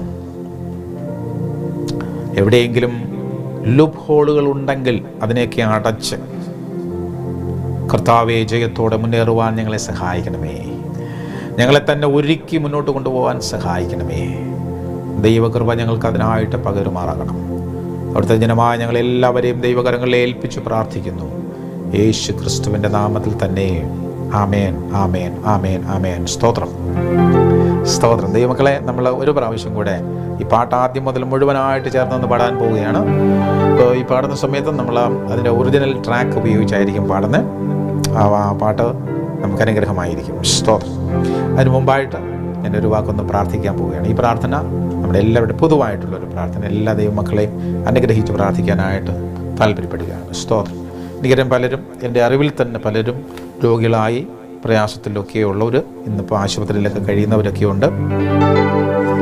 സ്തോത്രം. അവർക്കെല്ലാം വേണ്ടിയിട്ട് പ്രാർത്ഥിക്കുകയാണ്. വ്യക്തിപരമായി ഞാൻ പ്രാർത്ഥിക്കുന്നുണ്ട് അവർക്ക് വേണ്ടിയിട്ട്. ഞങ്ങളുടെ പ്രെയർ ഗ്രൂപ്പിൽ അവർക്ക് വേണ്ടിയിട്ടൊക്കെ പ്രാർത്ഥിക്കുന്നുണ്ട്. അപ്പം ദൈവം അവരെല്ലാം സൗഖ്യമാക്കട്ടെ, എല്ലാവരെയും സൗഖ്യമാക്കട്ടെ, വിടുതൽ നൽകട്ടെ. ഓപ്പറേഷൻ കഴിഞ്ഞ് വിശ്രമിക്കുന്ന പലരുമുണ്ട്, അവർക്കെല്ലാം വേണ്ടിയിട്ട് പ്രാർത്ഥിക്കുകയാണ്. സ്തോത്രം. അതുപോലെ തന്നെ ഇന്നിപ്പോൾ ആരെങ്കിലും മറ്റേതെങ്കിലും പ്രയാസങ്ങളിലൂടെ പോകുന്നവർ, എനിക്കറിയാം പല പ്രശ്നങ്ങളിലൂടെ പോകുന്നവരുണ്ട്. ബിസിനസ്സിലെ തകർച്ചയിലൂടെ പോകുന്നവർ. സാമ്പത്തിക പ്രശ്നം തന്നെയാണ് ഏറ്റവും അധികം പലരെയും അലട്ടുന്ന ഒരു വിഷയം. അതാണ് കുടുംബത്തിനകത്തുള്ള പ്രശ്നങ്ങളിലൂടെ, കുടുംബ ബന്ധങ്ങളിലെ സ്നേഹക്കുറവുകൾ കൊണ്ട് അങ്ങോട്ടും ഇങ്ങോട്ടും ഒക്കെ പിണങ്ങിയും പിരിഞ്ഞും ഒക്കെ കഴിയുന്നവർ, അവരെല്ലാം ഓർത്ത് പ്രാർത്ഥിക്കാം. ദൈവം അവർക്കെല്ലാം ഒരു വലിയൊരു മാറ്റം അവരുടെയൊക്കെ ജീവിതത്തിൽ വരുത്തട്ടെ. അല്ലേ? ലോകത്തിൽ എന്തൊക്കെ ഉണ്ടെങ്കിലും കുടുംബത്തിനകത്ത് സമാധാനമില്ലെങ്കിൽ പിന്നെ എന്തിനു കൊള്ളാം, അല്ലേ? അപ്പോൾ കുടുംബ സമാധാനം എല്ലാവർക്കും ഉണ്ടാകട്ടെ. എവിടെയെങ്കിലുമൊക്കെ സ്നേഹം കുറഞ്ഞു പോയിട്ടുണ്ടെങ്കിൽ അതെല്ലാം നികത്തപ്പെടണം, അല്ലേ? എല്ലാം നികത്തപ്പെടണം, എല്ലാ നന്മകളും ഉണ്ടാകട്ടെ. കടബാധ്യതകളിലൊക്കെ പെട്ട് കഴിയുന്ന ഒത്തിരി പേരുണ്ട്, ഭയങ്കര പ്രയാസങ്ങളിലൂടെ പോകുന്നവരുണ്ട്. അതിൻ്റെയൊക്കെ ഭാരമൊക്കെ ഞാനും അനുഭവിച്ചിട്ടുള്ളതാട്ടോ, ഇപ്പോഴല്ല, ഒത്തിരി വർഷങ്ങൾക്ക്. അപ്പം അങ്ങനെയുള്ള കടഭാരങ്ങളിലൊക്കെ ഉള്ളവരൊക്കെ ദൈവം അവരെല്ലാം രക്ഷിക്കട്ടെ. കടഭാരങ്ങൾ, വായ്പ ഒന്നും വാങ്ങരുത്. അങ്ങനെയാണ് ഞാൻ പിന്നെയും പഠിപ്പിക്കുന്നത്. വായ്പ വാങ്ങാതിരിക്കുന്നതാണ് നമുക്ക് നല്ലത്. ഉള്ളതൊക്കെ വെച്ചൊക്കെ അഡ്ജസ്റ്റ് ചെയ്തൊക്കെ നമുക്ക് അങ്ങ് പോയാൽ അതാണ് നല്ലത്. ഇനി എന്തെങ്കിലുമൊക്കെ ഒരു ക്രൈസിസ് ഒക്കെ വന്നു പോയിട്ടുണ്ടെങ്കിൽ പ്രാർത്ഥിക്കുമ്പോൾ ദൈവം അതിനെല്ലാത്തിനും ഒരു പരിഹാരം എല്ലാവർക്കും തരട്ടെ. പൊതുവായിട്ട് എല്ലാ വിഷയങ്ങൾക്കായിട്ടും പ്രാർത്ഥിക്കാം. കണ്ണുകളടച്ചാട്ടെ, പ്രാർത്ഥിക്കാം. നല്ല ദൈവമേ, സ്വർഗീയ പിതാവേ, ഞങ്ങൾ ഒരുമിച്ച് പ്രാർത്ഥിക്കുകയാണ്. ഞങ്ങളുടെ മക്കളായ ഞങ്ങളുടെ വിവിധങ്ങളായ ആവശ്യങ്ങളെല്ലാം ദൈവകരങ്ങളിലേക്ക് ഏൽപ്പിക്കുന്നു. പ്രത്യേകിച്ച് കർത്താവേ, രോഗികളായിട്ടുള്ളവർക്കായിട്ട് പ്രാർത്ഥിക്കുകയാണ്. രോഗികളായ ആശുപത്രികളിൽ കിടക്കുന്നവർക്കായിട്ട് പ്രാർത്ഥിക്കുന്നു. വേഗത്തിൽ സൗഖ്യം പ്രാപിച്ച് വീട്ടിലേക്ക് പോകട്ടെ. എല്ലാ രോഗങ്ങളും മാറി പൂർണ്ണ ആരോഗ്യം വേഗത്തിൽ റിക്കവർ ചെയ്യപ്പെടട്ടെ എന്ന് പ്രാർത്ഥിക്കുകയാണ്. കർത്താവ്, രോഗികളായി വീട്ടിൽ കിടക്കുന്നവർക്കായിട്ട് പ്രാർത്ഥിക്കുന്നു. ദൈവം സൗഖ്യമാക്കണമേ. കർത്താവിൻ്റെ സൗഖ്യം അവരുടെ മേൽ അയക്കണമേ. വേഗത്തിൽ പൂർണ്ണ സൗഖ്യം പ്രാപിപ്പാൻ സഹായിക്കണമേ. കർത്താവെ, പലവിധമായ പ്രയാസങ്ങൾ, പ്രത്യേകിച്ച് സർജറി കഴിഞ്ഞിട്ട് വിശ്രമിക്കുന്നവർ, കർത്താവെ, റിക്കവർ ആയിക്കൊണ്ടിരിക്കുന്നവരെല്ലാം ഓർത്ത് പ്രാർത്ഥിക്കുകയാണ്. കർത്താവരെല്ലാം പൂർണ്ണമായിട്ട് വിടുവിക്കണമേ. സാമ്പത്തിക വിഷയങ്ങളിലൂടെ, വിഷമാവസ്ഥകളിലൂടെ പോകുന്നവർ, കടബാധ്യതകൾ, കർത്താവെ, ജോലി നഷ്ടപ്പെട്ടവർ, ബിസിനസ് നഷ്ടമായി പോയവർ, കർത്താവെ, വരുമാന മാർഗം ഒന്നുമില്ലാതിരിക്കുന്നവർ, അവരെല്ലാം ദൈവകരങ്ങളിൽ ഏൽപ്പിച്ച് പ്രാർത്ഥിക്കുകയാണ്. സ്വർഗത്തിലെ ദൈവം കർത്താവെ, ഞങ്ങളുടെ മക്കൾക്കായിട്ട് ദൈവം വലിയ വഴികളെ തുറന്നു കൊടുക്കണമെന്ന് പ്രാർത്ഥിക്കുകയാണ്. കർത്താവെ, ഇപ്പോൾ സ്കൂൾ വിദ്യാഭ്യാസം, കോളേജ് വിദ്യാഭ്യാസം ചെയ്യുന്ന കുഞ്ഞുങ്ങൾക്ക് വേണ്ടി പ്രാർത്ഥിക്കുന്നു. കർത്താവെ, +2 ഒക്കെ കഴിഞ്ഞിട്ട് അഡ്മിഷന് വേണ്ടിയിട്ട്, പുതിയ കോഴ്സുകളിലേക്ക് വേണ്ടി അഡ്മിഷന് വേണ്ടി ശ്രമിച്ചുകൊണ്ടിരിക്കുന്ന മക്കൾക്കായിട്ട് പ്രാർത്ഥിക്കുകയാണ്. കർത്താവെ, അവസരങ്ങൾ നഷ്ടമായി പോയവർ പോലും പലയിടങ്ങളിലും വേദനയോടെ ഇരിക്കുന്നു. കർത്താവെ, അവർക്ക് വേണ്ടി ഞങ്ങൾ പ്രാർത്ഥിക്കുകയാണ്. ഞങ്ങളുടെ കുഞ്ഞുങ്ങൾക്ക് ആർക്കും ഒരു ഇയർ നഷ്ടമാകാതെ കർത്താവെ എല്ലാവർക്കും അഡ്മിഷൻ ലഭിക്കുവാൻ ദൈവം വഴികൾ ഒരുക്കി കൊടുക്കണമേ എന്ന് പ്രാർത്ഥിക്കുകയാണ്. കർത്താവെ, മാതാപിതാക്കൾ അതിനു വേണ്ടിയിട്ട് കർത്താവയുടെ ഫീസ് കൊടുക്കുവാൻ നിവൃത്തിയില്ലാതിരിക്കുന്നവരൊക്കെ കാണാം, അവർക്ക് വേണ്ടി പ്രാർത്ഥിക്കുകയാണ്. ദൈവം അവർക്കായിട്ട് വഴികളെ തുറന്നു കൊടുക്കണമേ. സ്വർഗത്തിലെ ദൈവം അവരെ അനുഗ്രഹിക്കണമേ എന്ന് പ്രാർത്ഥിക്കുകയാണ്. കർത്താവെ, കുടുംബജീവിതങ്ങളെ അനുഗ്രഹിക്കണമേ. കർത്താവെ, ആരും തമ്മിൽ വേർപിരിയാനിടയാകരുത്. കർത്താവ്, എല്ലാം സ്നേഹത്തിലും ഐക്യത്തിലും കാര്യങ്ങളെ മുന്നോട്ട് കൊണ്ടുപോകാൻ എല്ലാ കുടുംബങ്ങളുടെ അകത്തും ദൈവം സമാധാനം കൊടുക്കണം. കർത്താവെ, കുഞ്ഞുങ്ങൾക്ക് സമാധാനം കൊടുക്കണം. നല്ല അനുഗ്രഹിക്കപ്പെട്ട കുടുംബജീവിതങ്ങൾ കർത്താവെ എല്ലാവർക്കും ദൈവം നൽകണമേ എന്ന് പ്രാർത്ഥിക്കുകയാണ്. കർത്താവെ, സ്തോത്രം. എല്ലാ പ്രിയമുള്ളവരെ അനുഗ്രഹിച്ച് പ്രാർത്ഥിക്കുന്നു. ആത്മീക ജീവിതത്തിൽ എല്ലാവരും പുഷ്ടി വെച്ച് വരട്ടെ. കർത്താവെ, എല്ലാവരും ഭൗതികമായിട്ട് വളർന്നു വരട്ടെ. എല്ലാ നന്മകളും ആത്മീക ഭൗതിക മണ്ഡലങ്ങളിലെല്ലാം എല്ലാ അനുഗ്രഹങ്ങളും ഞങ്ങളുടെ മക്കൾക്കുണ്ടാകട്ടെ. കർത്താവെ, പ്രാർത്ഥിക്കുകയാണ്. യേശുവിൻ്റെ നാമത്തിൽ മക്കളെല്ലാം അനുഗ്രഹിക്കുന്നു. ദൈവിക സമാധാനം എല്ലാ പ്രിയമുള്ളവരുടെയും ജീവിതത്തിലുണ്ടായിരിക്കട്ടെ. പ്രാർത്ഥന കേട്ടതിനായിട്ട് സ്തോത്രം. യേശു ക്രിസ്തുവിൻ്റെ നാമത്തിൽ തന്നെ. ആമേൻ, ആമേൻ, ആമേൻ, ആമേൻ, ആമേൻ, ആമേൻ, ആമേൻ. സ്തോത്രം. ദൈവമക്കളെ, കർത്താവ് നമ്മെ അനുഗ്രഹിക്കട്ടെ. നമുക്കിനി പാടാം കേട്ടോ. ഈ പാട്ട് ഒരുമിച്ച് മുഴുവനെ ഒന്ന് പാടിയിട്ട് നമുക്ക് ബന്ധനം നടത്താം. സ്തോത്രം.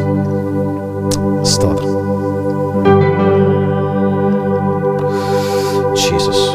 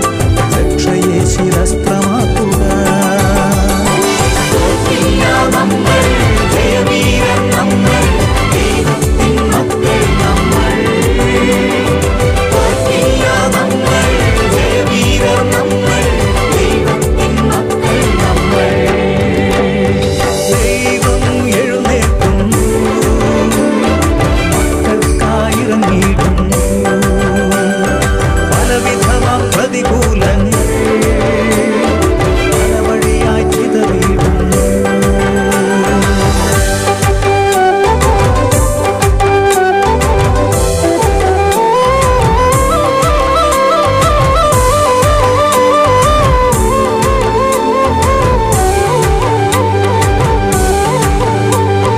വചനമെന്ന വാളെടുക്കുക, വിശുദ്ധിയെ ധരിച്ചു കൊള്ളുക.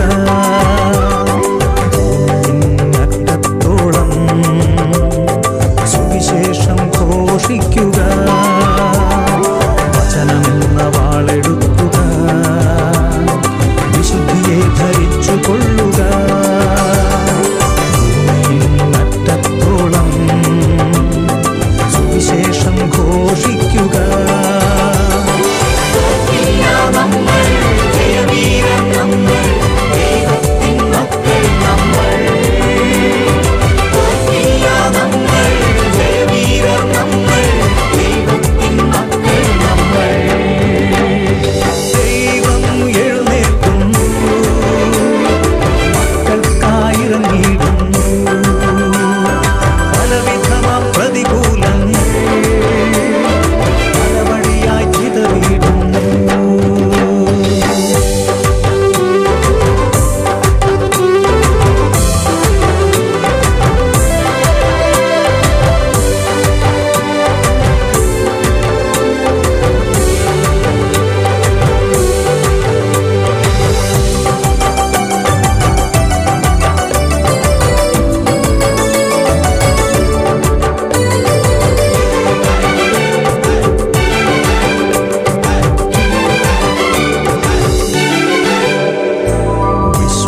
വിശ്വാസപ്പോരാണിത്, തളരാതെ മുന്നേറണം.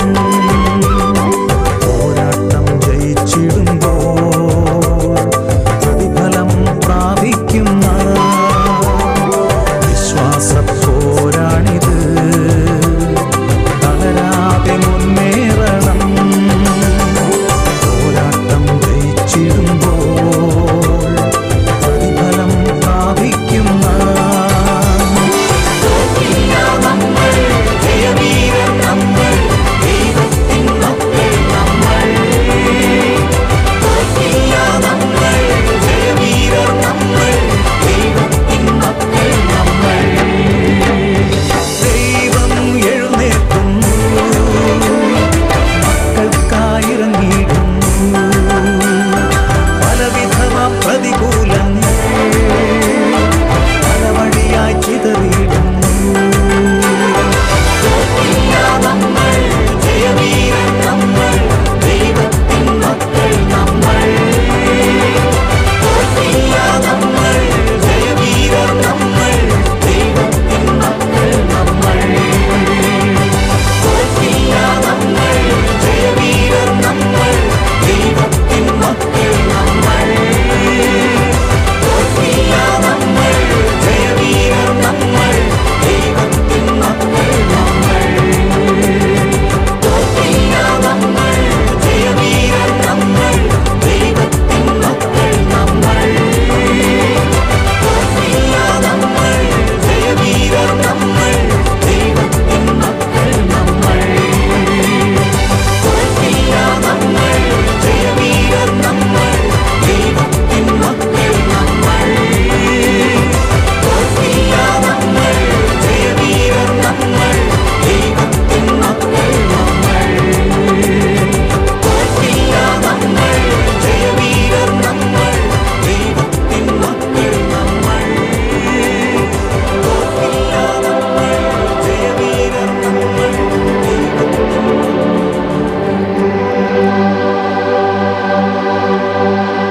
സ്തോത്രം, സ്തോത്രം, സ്തോത്രം, സ്തോത്രം. ദൈവത്തിന് സ്തോത്രം. ദൈവം തന്ന നല്ല ദിവസത്തിനായിട്ട് കർത്താവിന് സ്തോത്രം ചെയ്യാണ്. പിന്നെയും ദൈവത്തെ സ്തുതിക്കുന്നു. നമുക്ക് ഇത്രയും സമയം കർത്താവിൻ്റെ സന്നിധിയിൽ ഒരുമിച്ചായിട്ട് പോകാൻ ദൈവം കൃപ തന്നല്ലോ. ദൈവത്തിന് സ്തോത്രം. ഈ സമയം മുഴുവൻ ഇത്രയും വാച്ച് ചെയ്ത എല്ലാ ദൈവമക്കൾക്കും പ്രത്യേകം നന്ദി പറയുകയാണ്. എവിടെയെങ്കിലുമൊക്കെ ബ്രേക്കായി പോയിട്ടുണ്ടെങ്കിൽ പിന്നീട് കാണാമല്ലോ, ഇതിങ്ങനെ കിടപ്പുണ്ട്, ഫേസ്ബുക്കിലും യൂട്യൂബിലും ഉണ്ടാകും. അപ്പോൾ നിങ്ങൾക്കിത് വാച്ച് ചെയ്യാം. കർത്താവ് നമ്മെ അനുഗ്രഹിക്കട്ടെ. ഒരു വിശുദ്ധ ജീവിതം, വിശ്വസ്തയോടെയുള്ള ഒരു നല്ല ജീവിതം, യുദ്ധത്തിൽ ജയിക്കുന്ന ജീവിതം നയിപ്പാൻ ദൈവം നമുക്ക് കൃപ തരട്ടെ. നമ്മൾ ജയിക്കും.